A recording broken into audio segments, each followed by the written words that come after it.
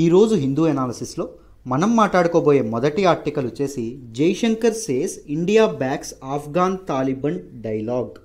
Very important article regarding GS paper 2 international రిలేషన్స్లో India and it's neighbourhood ఏదైతే ఉంటుందో India and నైబర్హుడ్లో మాట్లాడుకోవడం అనేది జరుగుతుంది. దిస్ పర్టికులర్ ఆర్టికల్ నేను ద హిందూలో ఢిల్లీ ఎడిషన్లో పేజ్ నెంబర్ 10 నుంచి సెలెక్ట్ చేసుకోవడం అనేది జరిగిందమ్మ.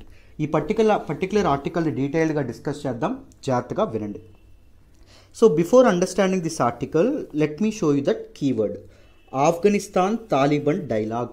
దీని గురించి మీకు కంప్లీట్గా తెలియాలండి. దీన్ని మనం ఆఫ్ఘాన్ పీస్ టాక్స్ అని, ఆఫ్ఘనిస్తాన్ రీకన్సిలేషన్ ప్రోగ్రామ్ అని చెప్పి, రీకన్సిలేషన్ టాక్స్ అని చెప్పి చాలా అండం అనేది జరుగుతుంది.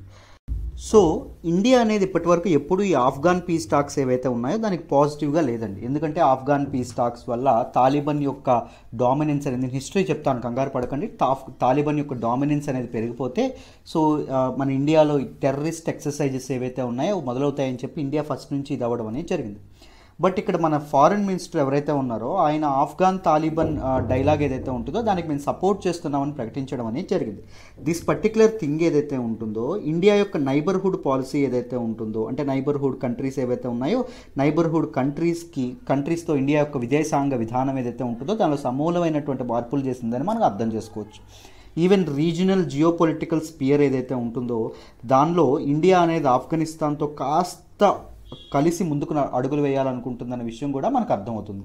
ఎందుకంటే Afghanistan is are neighbourhood nation. Of course border అనేది తక్కువ ఇది share చేసుకున్నప్పటికీ around 100 kilometres border line మాత్రమే షేర్ చేసుకున్నప్పటికీ ఆఫ్ఘనిస్తాన్ అనేది కల్చరల్ టైస్, దాంతోపాటు రీజనల్ టైస్ ఇవన్నీ మన కంట్రీతో ఉన్నటువంటి నేషన్. సో ఎప్పుడైనా ఏ కంట్రీ అయినా మన కంట్రీలో పీస్ ఉందా, మన కంట్రీలో సెక్యూరిటీ ఉందా అని ఎంత ఆలోచిస్తుందో మన నైబర్హుడ్లో మన రీజనల్ పీస్ అనేది సక్రమంగా ఉందా, రీజియన్లో అందరూ సరిగ్గా ఉన్నారా అని కూడా ఆలోచన అనేది జరుగుతుంది.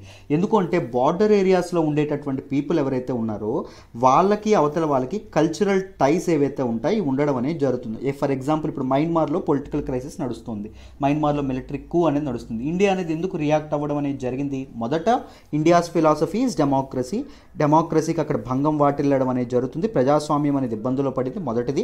రెండవది when there is conflict in the border areas అవతల బార్డర్లో మీకు ఎప్పుడైనా కాన్ఫ్లిక్ట్ అండ్ టెన్షన్స్ ఉంటే దాని తాలూకు ఇంపాక్ట్ యువతల బార్డర్లో ఉండేటటువంటి పీపుల్కి కూడా ఉంటుంది. బికాజ్ బార్డర్ పీపుల్ ఎవరైతే ఉంటారో this share some cultural and relations అనేవి షేర్ చేసుకోవడం అనేది జరుగుతుంది, రైట్. దాంతోపాటు రెఫ్యూజీ క్రైసిస్ అనేది మొదలవుతుంది. దాంతోపాటు అక్కడి నుంచి ఇక్కడికి ఎక్స్ట్రీమిస్ట్, అక్కడే ఉన్నటువంటి ఎక్స్ట్రీమిస్ట్, అవతల ఉన్నటువంటి ఎక్స్ట్రీమిస్ట్ యువతలకు వచ్చి ఏం చేసుకుంటారు, అసైలం సీక్ చేయడం అనేది జరుగుతుంది. దానివల్ల చాలా ఇబ్బందులు ఉండవని మనకి ఇంటర్నేషనల్ ఫారెన్ రిలేషన్స్ అనేవి దెబ్బతినడం కూడా జరుగుతుంది. సో అందుకే ఫారెన్ కంట్రీస్లో పీస్ మన నైబర్హుడ్ కంట్రీస్లో పీస్ ప్రివైల్ అవ్వడం అనేది చాలా అవసరం ఏ కంట్రీకైనా. ఇప్పుడు ఆఫ్ఘాన్ పీస్ టాక్స్ ఏవైతే ఉన్నాయో వీటి గురించి కాస్త డీటెయిల్డ్గా తెలుసుకున్న తర్వాత అసలు ఈరోజు ఎందుకు న్యూస్లోకి వచ్చింది ఎక్స్ప్లెయిన్ చేస్తాను, జాగ్రత్తగా వినండి. ఈ రోజున మొదటి ఆర్టికల్ డిస్కస్ చేసే ముందు let me once talk about UPSC infinity. మన ఇన్స్టిట్యూట్లో ఆఫర్ చేసే కోర్సెస్ గురించి ఒక్కసారి మాట్లాడతాను, కొద్దిగా ఓపిక చేసుకొని వినండి, ఏమనుకోవద్దు. యూపీఎస్సీ ఇన్ఫినిటీ కోర్స్ ఏదైతే ఉంటుందో ఇది prelims plus mains plus interview అప్రోచ్లో రావడం అనేది జరుగుతుంది. లైఫ్ టైం వ్యాలిడిటీతో రావడం అనేది జరుగుతుంది. ఒకసారి జాయిన్ అయితే మీకు జాబ్ వచ్చేంత వరకు మీరు క్లాసులు వినొచ్చు. You will have access to live and recorded classes for ever. కంప్లీట్గా ప్రతి బ్యాచ్లోనూ మీరు కావాలంటే క్లాసులు వినొచ్చు, లైవ్ క్లాసులు కూడా వినొచ్చు, రికార్డెడ్ సెషన్స్ అలాగూ మీకు యాప్లో అందుబాటులో ఉంటాయి. దాంతోపాటు మీకు ఫ్రమ్ వెరీ బేసిక్స్ నుంచి, పునాదుల నుంచి, లోతుల నుంచి చెప్పడం అనేది జరుగుతుంది. అండ్ యూపీఎస్సీ ఇన్ఫినిటీ ఏదైతే ఉంటుందో దీని ఫీజు ఎంతండి అంటే 55,000 రూపాయలమ్మ. ఈరోజు వరకు రేపు ఏప్రిల్ 1 నుంచి 60,000 రూపాయలు అవుతుంది. 55,000 రూపాయలు కూడా మీరు ఒకేసారి కట్టక్కర్లేదు. నెలకి 5,000 చొప్పున చక్కగా కట్టుకుంటూ 11 నెలల్లో మీరు పే చేయొచ్చు. లైఫ్ టైం వ్యాలిడిటీతో అందుబాటులో వస్తున్నటువంటి కోర్స్ అమ్మ. మీకు కరెంట్ అఫైర్స్తో సహా అన్నీ కవర్ అవ్వడం అనేది జరుగుతుంది. మీకు prelims plus mains plus interview అప్రోచ్లో ఉండడం అనేది జరుగుతుంది. లేమ్యాన్ అప్రోచ్లో అందరికీ అర్థమయ్యే భాషలో బైలింగియల్లో బోత్ ఇప్పుడు ఎలా అయితే చెప్తున్నా అలాగే చెప్పడం అనేది జరుగుతుంది. యూపీఎస్సీ ఇన్ఫినిటీ ఆఫ్లైన్ ఏదైతే ఉంటుందో ఆఫ్లైన్ గురించి చెప్తాను చూడండి. ఇంతకీ మన ఆఫ్లైన్ క్లాసెస్ అనేవి మన బ్రాంచ్ అనేది ఎక్కడుంది?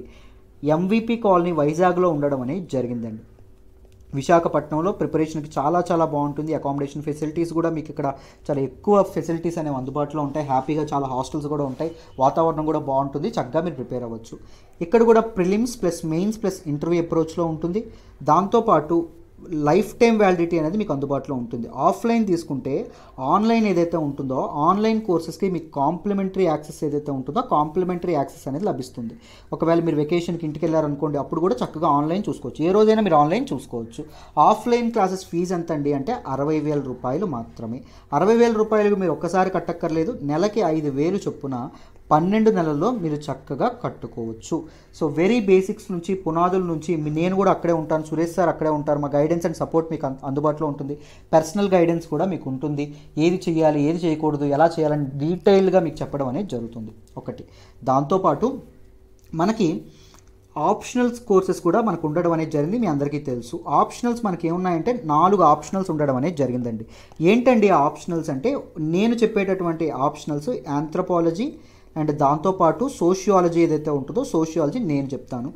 దాంతోపాటు నోట్స్ కూడా మీకు ప్రొవైడ్ చేయడం అనేది జరుగుతుంది. ఆన్సర్ రైటింగ్ కూడా మీకు అందించడం అనేది జరుగుతుంది. అండ్ ఈ రెండింటి ఆప్షనల్స్తో పాటు అదర్ ఏంటి అంటే పబ్లిక్ అడ్మినిస్ట్రేషన్ ఏదైతే ఉంటుందో పబ్లిక్ అడ్మినిస్ట్రేషన్, దాంతోపాటు PSIR political science and international relation Suresh sir మీకు చెప్పడం అనేది జరుగుతుంది. ఆప్షనల్ ఫీజు ఎంత అండి అంటే 25,000 రూపాయలు. 25,000 రూపాయలు రేపు 30,000 రూపాయలు అవుతుంది. ఎందుకంటే జిఎస్టీ అనేది ఇంక్లూడ్ చేస్తున్నాం, అందుకే ఫీజు ఇంక్రీజ్ చేయడం అనేది జరుగుతుంది. 18% మేము గవర్నమెంట్ కట్టాల్సి వస్తుంది మన తాలూకా ఇన్స్టిట్యూట్ అడ్మినిస్ట్రేషన్. సో 25,000 రూపాయలకి మీకు లైఫ్ టైం వ్యాలిడిటీ అనేది లభించడం అనేది జరుగుతుంది. 25,000 రూపాయలు ఒకేసారి కట్టక్కర్లేదు. నెలకి 5,000 చొప్పున మీరు చక్కగా కట్టుకోవచ్చు. అర్థమైందా? చక్కగా కట్టుకోవచ్చు. ఒకవేళ మీరు ఆప్షనల్ డిసైడ్ అవ్వకపోతే ఈ 4 ఆప్షన్స్లో ఏం చూస్ చేసుకుందాం డిసైడ్ అవ్వకపోతే pay 5,000 and lock your fee amount. మీ తాలూకు ఫీజు అనేది లాక్ చేసుకోండి. అండ్ మీకు ఒక 1 మంత్ టైం ఇస్తాము. Watch all the optional classes. మీకు ఏది కంఫర్టబుల్గా ఉంటుంది క్లాస్, సో ఏది మీ చదువుకున్న దానికి దగ్గరగా ఉంటుంది, మీకు ఏది బాగా అర్థమవుతుందో సో దానికి మీరు షిఫ్ట్ అవ్వచ్చు. You can switch between the optionals. అర్థమైందా? సో చక్కగా మీకు వాల్యూ ఎడిషన్ అయితే ఉంటుంది, జాగ్రత్తగా ఉపయోగించుకోండి. అండ్ గ్రూప్ 1 గ్రూప్ 2 క్లాసెస్ కూడా లాంచ్ చేయడం అనేది జరుగుతుంది. గ్రూప్ 1 ఫీజు ఎంత అంటే ఆన్లైన్ ఓన్లీ 30,000 రూపీస్. 30,000 రూపీస్కి లైఫ్ టైం వ్యాలిడిటీ అనేది అందిస్తున్నాం గ్రూప్ 1. అండ్ గ్రూప్ 2 ఫీజు ఎంత అండి అంటే అది కూడా ప్రిలిమ్స్ మెయిన్స్ ప్లస్ ఇంటర్వ్యూ అప్రోచ్లో ఉండడం అనేది జరుగుతుందండి. గ్రూప్ 2 ఏదైతే ఉంటుందో గ్రూప్ 2 యొక్క ఫీజు మీరు మాట్లాడుకుంటే 15,000 రూపాయలు లైఫ్ టైం వ్యాలిడిటీ అనేది అందించడం అనేది జరుగుతుంది. ఇంకొకటి చెప్పడం మర్చిపోయాను. యూపీఎస్సీ తీసుకుంటే మీకు ఏపీపీఎస్సీ అండ్ టీఎస్పీఎస్సీ సిలబస్ ఏదైతే ఉంటుందో ఇది కూడా కాంప్లిమెంటరీగా రూపాయి కూడా మీ దగ్గర ఎక్స్ట్రా తీసుకోకుండా నోటిఫికేషన్ వచ్చినప్పుడు ఈ ఎక్స్ట్రా సిలబస్ కూడా మీకు దానిలోనే కవర్ అవ్వడం అనేది జరుగుతుంది. సో గ్రూప్ 1 మీరు తీసుకుంటే మీకు ఎస్ఎస్సి సిజిఎల్ కానీ ఎస్ఎస్సి సిహెచ్ఎస్ఎల్ కానీ లేకపోతే అదర్ బ్యాంక్ ఎగ్జామ్స్ కానీ వీటిని చక్కగా మీరు ప్రిపేర్ అయ్యేటటువంటి అవకాశం మీకు కల్పించడం అనేది జరుగుతుంది. ఈవెన్ గ్రూప్ 2 తీసుకున్నా మీకు SSC CGL SSC CHSL and bank exams ఏవైతే ఉంటాయో వీటికి ప్రిపేర్ అయ్యేటటువంటి అవకాశం అనేది మీకు లభిస్తుంది. అర్థమైందా? ఫ్రీగా రూపాయి కూడా ఎక్స్ట్రా తీసుకోరు, దానిలోనే అంతర్భాగంగా రావడం అనేది జరుగుతుంది. అర్థమైందా? This is all about are courses అండి, మన ఇన్స్టిట్యూట్లో ఆఫర్ చేస్తున్నటువంటి కోర్సెస్. ఇప్పుడు మన ఫస్ట్ ఆర్టికల్ ఏదైతే ఉంటుందో దీన్ని డీటెయిల్గా డిస్కస్ చేద్దాం. మన తాలూకా మన తాలిబాన్ ఆఫ్ఘాన్ పీస్ టాక్స్ ఏవైతే ఉన్నాయో వాటి గురించి మాట్లాడదాం, జాగ్రత్తగా వినండి. సో ఆఫ్ఘాన్ పీస్ టాక్స్, ఈ ఆఫ్ఘాన్ పీస్ టాక్స్ ఏవైతే ఉన్నాయో వీటిని లేకపోతే మనం ఇంకొకటి ఏమంటాం ఆఫ్ఘాన్ రీకన్సిలేషన్ ప్రోగ్రామ్ అని చెప్పి కూడా అనడం అనేది జరుగుతుంది. చాలా సార్లు మనం న్యూస్లోకి చూడడం అనేది జరుగుతుంది. ఏం చూస్తాం? యుఎస్ తాలిబాన్ డీల్ అంటే ఏంటి, ఆఫ్ఘాన్ తాలిబాన్ పీస్ టాక్స్ అంటే ఏంటి, దోహా టాక్స్ అంటే ఏంటి, ఇలా చాలా సార్లు మనకి న్యూస్లోకి రావడం అనేది జరుగుతుంది. ఇవన్నీ మనకు అర్థం కావాలంటే మనం కూసింత బ్యాక్గ్రౌండ్లోకి హిస్టరీలోకి వెళ్ళాలి. అసలు ఏం జరిగిందో చెప్తాను చూడండి. సెప్టెంబర్ 11, 2001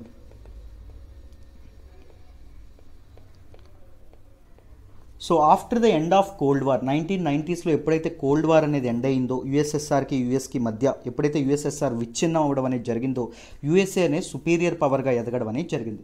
సుపీరియర్ పవర్గా ప్రాస్పరస్గా వర్ధిల్లే టైం అండి అది. సో 2001 టైంలో ఆ టైంలో ఏం జరిగింది అంటే సెప్టెంబర్ 11, 2001 యుఎస్లో ఒక టెర్రరిస్ట్ అటాక్ అనేది జరగడం అనేది జరిగింది.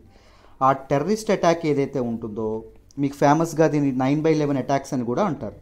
సో ఈ అటాక్ ఏదైతే ఉంటుందో ఈ అటాక్లో 3,000 మంది అమెరికా జాతీయులు ఎవరైతే ఉంటారో, అమెరికా ప్రజలు ఎవరైతే ఉంటారో వాళ్ళందరూ ప్రాణాలు కోల్పోవడం అనేది జరిగింది. మామూలుగా తన ప్రజలు ప్రాణాలు కోల్పోతే ఏ కంట్రీకైనా కోపం వస్తుంది.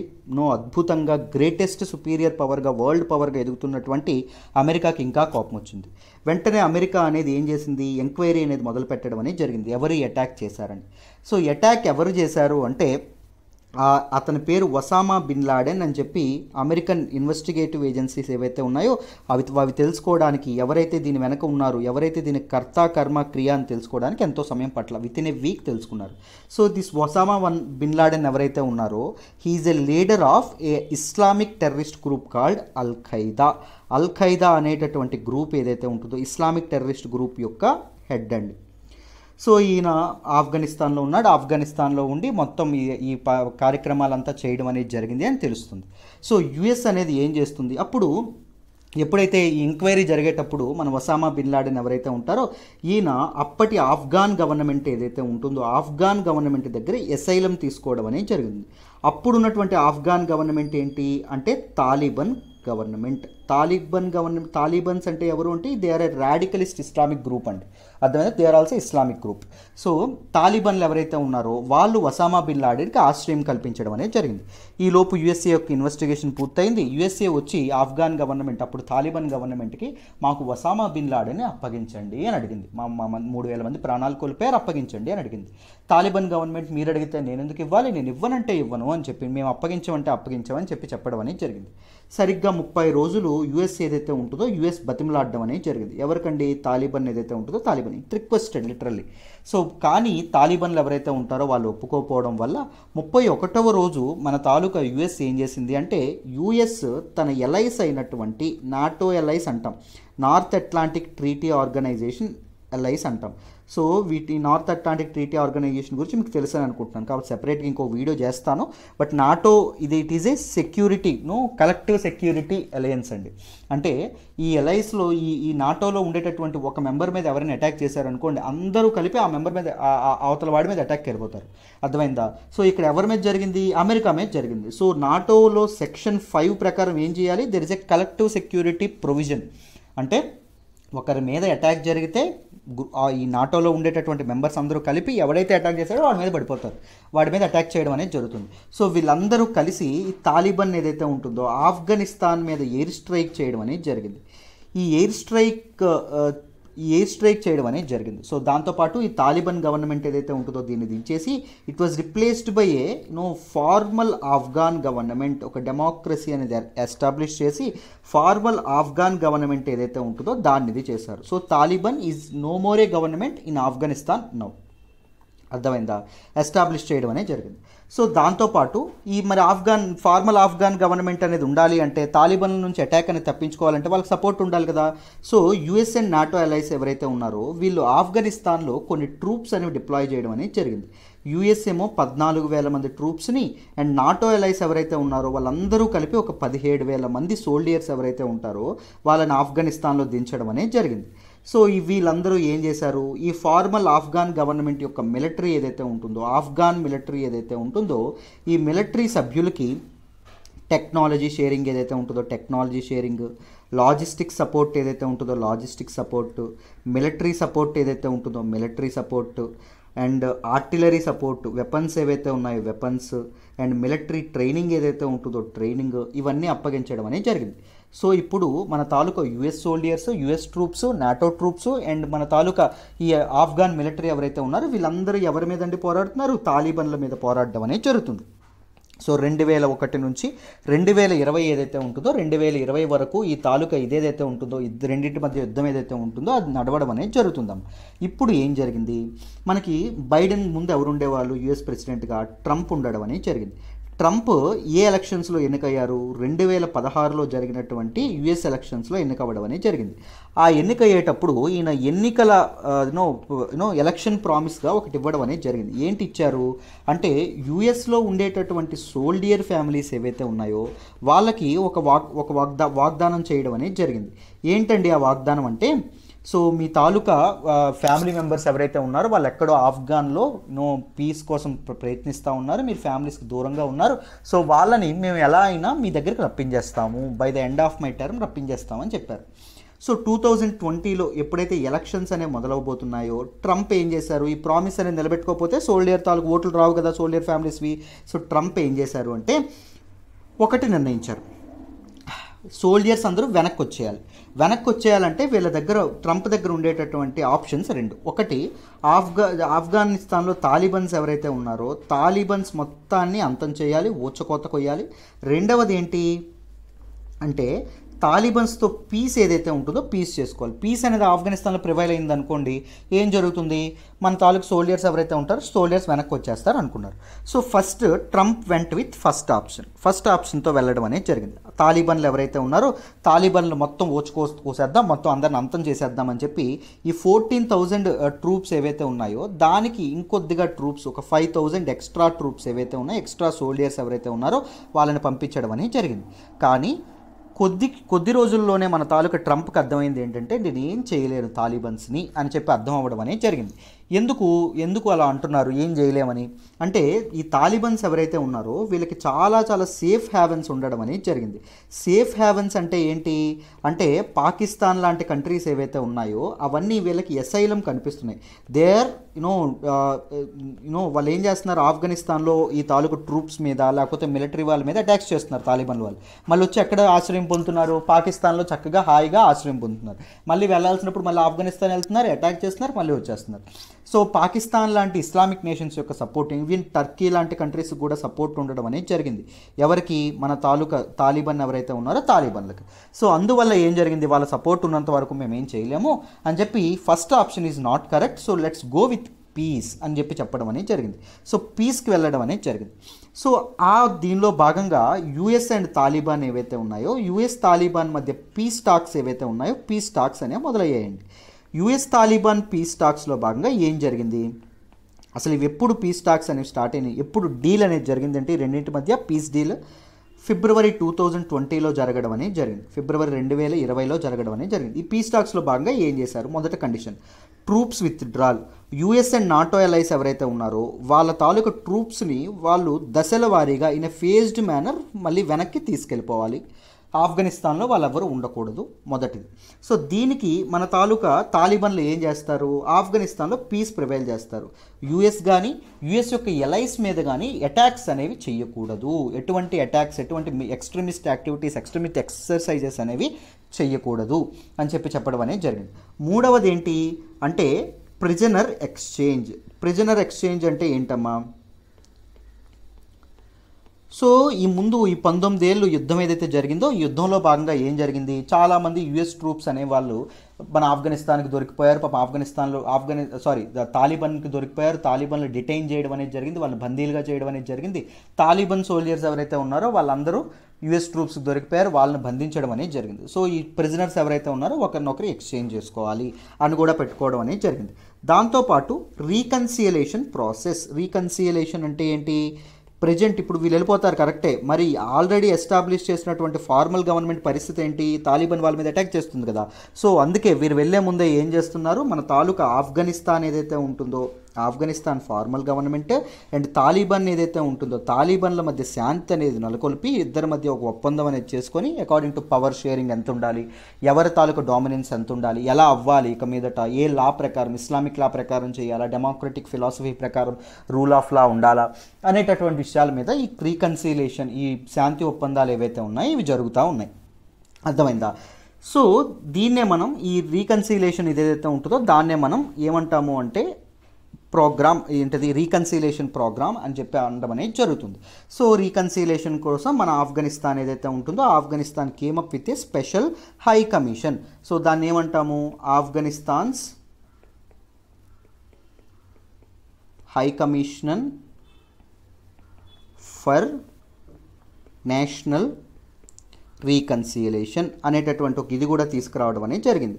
అంటే ఇందులో నియమించబడినటువంటి బ్యూరోక్రాట్స్ ఎవరైతే ఉంటారో, సభ్యులు ఎవరైతే ఉన్నారో వాళ్ళు తాలిబాన్లతో చర్చలు అనేవి జరుపుతారనమాట. సో తాలిబాన్లో చర్చలు అనేవి ఎక్కడ జరుగుతున్నాయి, ఖతార్లో ఉండేటటువంటి దోహా ఏదైతే ఉంటుందో దోహాలో జరగడం అనేది జరిగింది. సో ఇప్పుడు ఇండియా యొక్క ప్రాస్పెక్ట్ ఏంటి, ఈ తాలూకా ఇవేవైతే జరిగినాయో ఇప్పుడు మనం చెప్పుకున్నటువంటి ఆఫ్ఘాన్ పీస్ టాక్స్ ఏవైతే ఉన్నాయో దానివల్ల ఎవరికి నష్టం అంటే ఇండియా లాంటి కంట్రీస్కి చాలా చాలా నష్టం. ఎందుకో చెప్తాను చూడండి. ఇప్పుడు ఏం జరుగుతుంది అంటే యుఎస్ అనేది ఏం చేస్తుంది, ట్రూప్స్ని విత్డ్రా చేస్తుంది, వాళ్ళతో పీస్ చేసుకుంది. దాని అర్థం ఏంటి, యుఎస్ సింపుల్గా ఏం చెప్తుంది, మేము 19 ఏళ్ళు పోరాడినా మిమ్మల్ని అంతం చేయలేకపోయాం, యు ఆర్ ద స్ట్రాంగెస్ట్ అని వాళ్ళు చెప్తున్నట్టు. సో వాళ్ళు ఏం చేయొచ్చు, వాళ్ళు ముఖ్యంగా యాంటీ ఇస్లామిక్ నేషన్స్ అయినటువంటి మనం ఇండియాని anti Islamic nations అనకపోయినా in the other countries perspective India is an anti Islamic nation. But మన India is a secular nation, మనందరం హిందూ ముస్లింలుగా బాయ్ అనుకుంటూ హ్యాపీగా ఉంటాం. బట్ వాళ్ళు ఏమనుకుంటారు, India is a anti Islamic nation, pro Hinduism అనేటటువంటిది ఇండియాలో ఉంటుందని అనుకుంటారు. సో వాళ్ళందరూ ఈ ఎక్స్ట్రీమిస్ట్ ఎక్సర్సైజెస్ ఏవైతే ఉంటాయో దాంతోపాటు ఈ టెర్రరిస్ట్ ఎక్సర్సైజెస్ ఏవైతే ఉంటాయో ఇవన్నీ ఇండియా మీద ఏర్పరచవచ్చు అని చెప్పడం అనేది జరిగింది. ఎందుకు అంటే ఎప్పటి నుంచో వీళ్ళకి అసైలం కల్పిస్తుంది ఏమని చెప్పాము, పాకిస్తాన్ అని చెప్పాం. పాకిస్తాన్ ఇండియా బద్ధ శత్రువులు, దాయాదులు అంటాం. సో పాకిస్తాన్ ఇప్పటి వరకు చేసినటువంటి హెల్ప్ గుర్తుగా తాలిబాన్ ఏం చేయొచ్చు, తాలిబాన్ గవర్నమెంట్ ఎస్టాబ్లిష్ అయింది అనుకోండి ఆఫ్ఘనిస్తాన్లో, they may plan attacks on India. And India ఇప్పుడు చేపడుతున్నటువంటి ప్రాజెక్ట్స్, ఆఫ్ఘనిస్తాన్లో చేపడుతున్నటువంటి చబహర్ ప్రాజెక్ట్ కానీ లేకపోతే డిఫరెంట్ పైప్ లైన్స్ ఏవైతే ఉన్నాయో డిఫరెంట్ పైప్ లైన్స్ కానీ ఇలాంటి వాటి మీద కూడా ఇబ్బంది అనేది కలిగేటటువంటి అవకాశం కూడా ఉంది. అర్థమైందా? సో మన ఇన్వెస్ట్మెంట్స్ అనేవి అక్కడ దెబ్బతినేటటువంటి అవకాశం కూడా ఉంది. దాంతోపాటు మనం రీజనల్ కౌంటర్ పార్ట్ మనం ఎలా అనుకుంటున్నాం, పాకిస్తాన్ పెద్ద మిలిటరీగా మనకి పెద్ద థ్రెట్ ఏం కాదు, we can easily counter Pakistan. But China ఏదైతే ఉంటుందో చైనాకి ఇది చాలా చాలా హెల్ప్ అవుతుంది. ఎందుకు, చైనా అండ్ పాకిస్తాన్ ఎవరైతే ఉన్నారో they both are friends.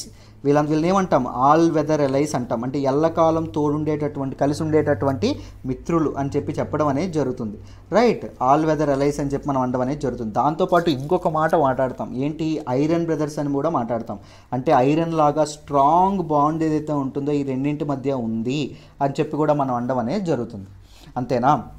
So మన రీజనల్ కౌంటర్ పార్ట్ అయినటువంటి చైనాకి చాలా చాలా హెల్ప్ అవ్వడం అనేది జరుగుతుంది. బట్ చైనాకి హెల్ప్ అయితే అది యుఎస్కి కూడా థ్రెట్. ఎందుకంటే యుఎస్ డామినెన్స్కి కూడా ఉన్నటువంటి ఏకైక థ్రెట్ ఎవరు, చైనా. నిన్న కూడా మనం మాట్లాడుకున్నాం కదా, ఎకనామిక్గా చైనా అనేది బాగా గ్రో అవుతుంది. రైట్, చాప కింద నీరులా చాలా త్వరగా స్ప్రెడ్ అవ్వడం అనేది జరుగుతుంది. చైనా యొక్క డామినెన్స్, వరల్డ్ మ్యానుఫ్యాక్చరింగ్ హబ్గా కూడా చైనా తయారవ్వడం అనేది జరిగింది. దాంతోపాటు పొలిటికల్గా మిలిటరీ వైజ్గా చైనా అనేది చాలా చాలా ఇదవుతుంది. బట్ యుఎస్కి కూడా అది చాలా పెద్ద దెబ్బ. బట్ యుఎస్ అనేది కంప్లీట్గా ఏం చేద్దాం అనుకుంటుంది, ఈ తాలూకా మిడిల్ ఈస్ట్ ఏదైతే ఉంటుందో ఆ ప్రాంతాల్లో పీస్ అనేది ప్రివైల్ చేయాలనుకోవడం అనేది జరుగుతుంది. అర్థమైందా? సో దానిలో భాగంగా దాంతోపాటు ట్రంప్ తీసుకున్నటువంటి ఇప్పుడు బైడెన్ దీన్ని వెనక్కి తీశారనుకోండి ఆఫ్ఘన్ పీస్ టాక్స్ని, ఈయన ఎవరిని కోల్పోతారు, మళ్ళీ సోల్డియర్ ఫ్యామిలీస్ యొక్క ఓట్ ఏదైతే ఉంటుందో వాళ్ళ తాలూకా కన్సైన్స్ ఏదైతే వాళ్ళ తాలూకా ఫేవరెటిజం ఏదైతే ఉంటుందో దాన్ని కోల్పోవడం అనేది జరుగుతుంది. అంతేనా? రైట్, ఇదే మనకి ఇక్కడ చెప్పడం అనేది జరిగింది. బట్ కానీ చాలా ఇష్యూస్ ఉన్నాయి. ఎందుకు అంటే తాలిబాన్లు ఇంకా అటాక్స్ అనేవి ఆపట్లేదు మిలిటరీ క్యాంప్స్ మీద, లేకపోతే అమాయకమైనటువంటి సివిలియన్స్ ఎవరైతే ఉన్నారో సివిలియన్స్ మీద కూడా అటాక్ చేయడం అనేది జరుగుతుందా. అర్థమైతే ఇంకా తాలిబాన్స్ ఆపడం అనేది జరగలేదు. అయితే ఇప్పటి వరకు ఇన్ని ప్రాబ్లమ్స్ అనేవి ఇండియాకు ఉండడం వల్ల ఇండియా అనేది ఒప్పుకోలేదండి. ఇండియా అనేది అంటే బయటికి దీనిగా చెప్పకపోయినా ఇండియా అనేది ఎప్పుడూ ఆఫ్ఘాన్ పీస్ టాక్స్ ఏవైతే ఉంటాయో వాటిని సపోర్ట్ చేయలేదు. India wants US troops to be in ఆఫ్ఘనిస్తాన్లో యుఎస్ ట్రూప్స్ అనేవి ఉండడమే ఇండియాకి ఇష్టం. ఎందుకంటే అక్కడ పీస్ ఉండాలి, అప్పుడే ఇండియన్ ఇన్వెస్ట్మెంట్స్ ఏవైతే ఉన్నాయో ప్రొటెక్ట్ చేయబడతాయి. బట్ ఆ యుఎస్ వెళ్ళిపోవడం అనేది ఇండియాకి నిజంగా చాలా పెద్ద థ్రెట్ అనే అనుకోవచ్చు. అయితే ఇప్పుడు మన తాలూకా ఇండియా అనేది యూటర్న్ తీసుకోవడం అనేది జరిగింది. దట్ మైట్ మెనీ రీజన్స్, చాలా చాలా రీజన్స్ అనేది దానికి ఉండొచ్చు. ఇండియా తాలూకా ఫారిన్ మినిస్టర్ జైశంకర్ గారు ఏమన్నారు అంటే, we are supporting this particular piece talks ఏవైతే ఉన్నాయి పీస్ టాక్స్ అని చెప్పడం అనేది జరిగింది. ఎక్కడ చెప్పారు, హార్ట్ ఆఫ్ ఏషియా సమిట్ ఏదైతే ఉంటుందో హార్ట్ ఆఫ్ ఏషియా సమిట్లో చెప్పడం అనేది జరిగింది. మొత్తం హార్ట్ ఆఫ్ ఏషియా సమిట్లో 15 కంట్రీస్ ఉండడం అనేది జరుగుతుంది. ఇండియాతో పాటు ఏషియన్ కంట్రీస్ ఉండడం అనేది జరుగుతుంది. చైనా కూడా ఇందులో భాగస్వామిగా ఉండడం అనేది జరుగుతుంది. ఆ మీటింగ్లో మన తాలూకా జైశంకర్ ఎవరైతే ఉన్నారో ఆయన చెప్పారు. దాంతోపాటు ఈయన ఒక ఇంపార్టెంట్ పదం వాడారండి. ఇలాంటి పదాలు మీరు ఆన్సర్ రైటింగ్లో రాయాలి. డబల్ పీస్ అనేటటువంటి పదం వాడారు. So India strongly supports double piece. ఏంటండి ఈ డబల్ పీస్ అంటే 2 చూడండి. ఒకటి ఆఫ్ఘనిస్తాన్లో పీస్, ఇంట్రా ఆఫ్ఘనిస్తాన్ పీస్. ఆఫ్ఘనిస్తాన్లో పీస్ అనేది ప్రివైల్ అవ్వాలి. రెండవది ఏంటి అంటే రీజనల్ పీస్. ఆఫ్ఘనిస్తాన్లో పీస్ ప్రివైల్ అయిన తర్వాత ఇప్పుడు మన తాలిబాన్లు ఎవరైనా మన మీద అటాక్ చేశారనుకోండి, that disturbs regional piece, right? So regional piece ఏదైతే ఉంటుందో రీజనల్ పీస్ కూడా ఉండాలి అని చెప్పడం అనేది జరిగింది. ఈ హార్ట్ ఆఫ్ ఏషియా మీట్ ఏదైతే ఉంటుందో దీనిలో ఆఫ్ఘనిస్తాన్, దాంతోపాటు Pakistan, Turkey, Iran, China, Russia, Saudi Arabia, central Asian states ఏవైతే ఉన్నాయో వీటి తాలూకు ఫారెన్ మినిస్టర్స్ కూడా పాల్గొనడం అనేది జరిగిందాం. అర్థమైందా? సో మేము ఇంట్రా ఆఫ్ఘాన్ నెగోషియేషన్స్ ఏవైతే జరుగుతున్నాయో వాటికి మేము సపోర్ట్ చేస్తున్నాము.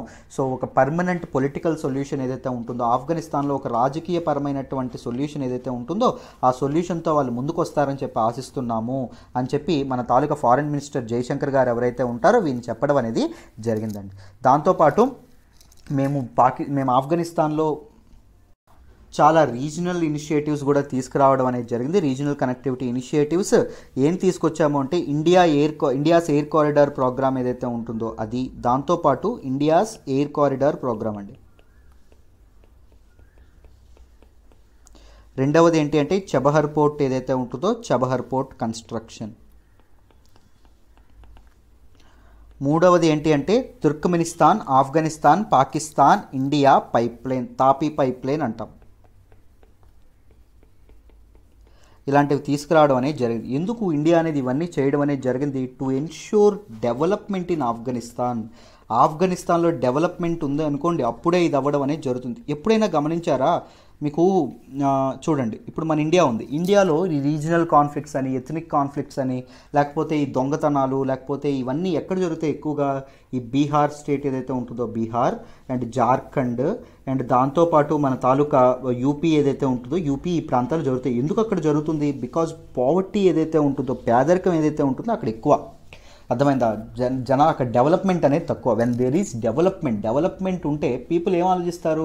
సో ఏ బిల్డింగ్లు కట్టుకోవాలి, ఏ కార్లు కొనుక్కోవాలి, ఎలా అద్భుతంగా బతకాలి, నా ఫ్యామిలీని ఎలా చూసుకోవాలని ఆలోచిస్తారు. వాళ్ళకి ఈ టెన్షన్స్ మీద, ఈ రీజనల్ టెన్షన్స్ మీద, రిలీజియస్ టెన్షన్స్ మీద, లేకపోతే ఈ మిలిటరీ టెన్షన్స్ మీద ఆలోచించేటటువంటి ఇది ఉండదండి. ఎక్కడైతే మనిషి ఖాళీగా ఉంటాడో, మీరు ఈ కోట్ వినే ఉంటారు, ఎన్ Idol mind is devils workshop అని చెప్పి. ఖాళీగా ఉండేటటువంటి మెథడ్ చాలా ఇబ్బందికి చాలా ప్రాబ్లమ్స్ క్రియేట్ చేయడం అనేది జరుగుతుంది.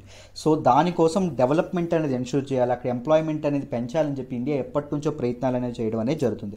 దాంతోపాటు ఆఫ్ఘనిస్తాన్ యొక్క రీజనల్ కల్చరల్ టైస్ కూడా బాగా డెవలప్ చేసుకోవాలని కూడా ఆలోచించడం అనేది జరుగుతుంది, right? Of course, but Pakistan has always been a counter balance factor. మనం చేయాలనుకుంటే పాకిస్తాన్ ఎప్పుడు అడ్డుపడడం అనేది జరుగుతుంది, right? By using the religion tag, right? So this is all about this article and I hope ప్రతి ఒక్కరికి ఈ పర్టికులర్ ఆర్టికల్ అనేది అర్థమైంది అనుకుంటున్నాను. చరిత్ర నుంచి, హిస్టరీ నుంచి డీటెయిల్గా చెప్పాను, రైట్?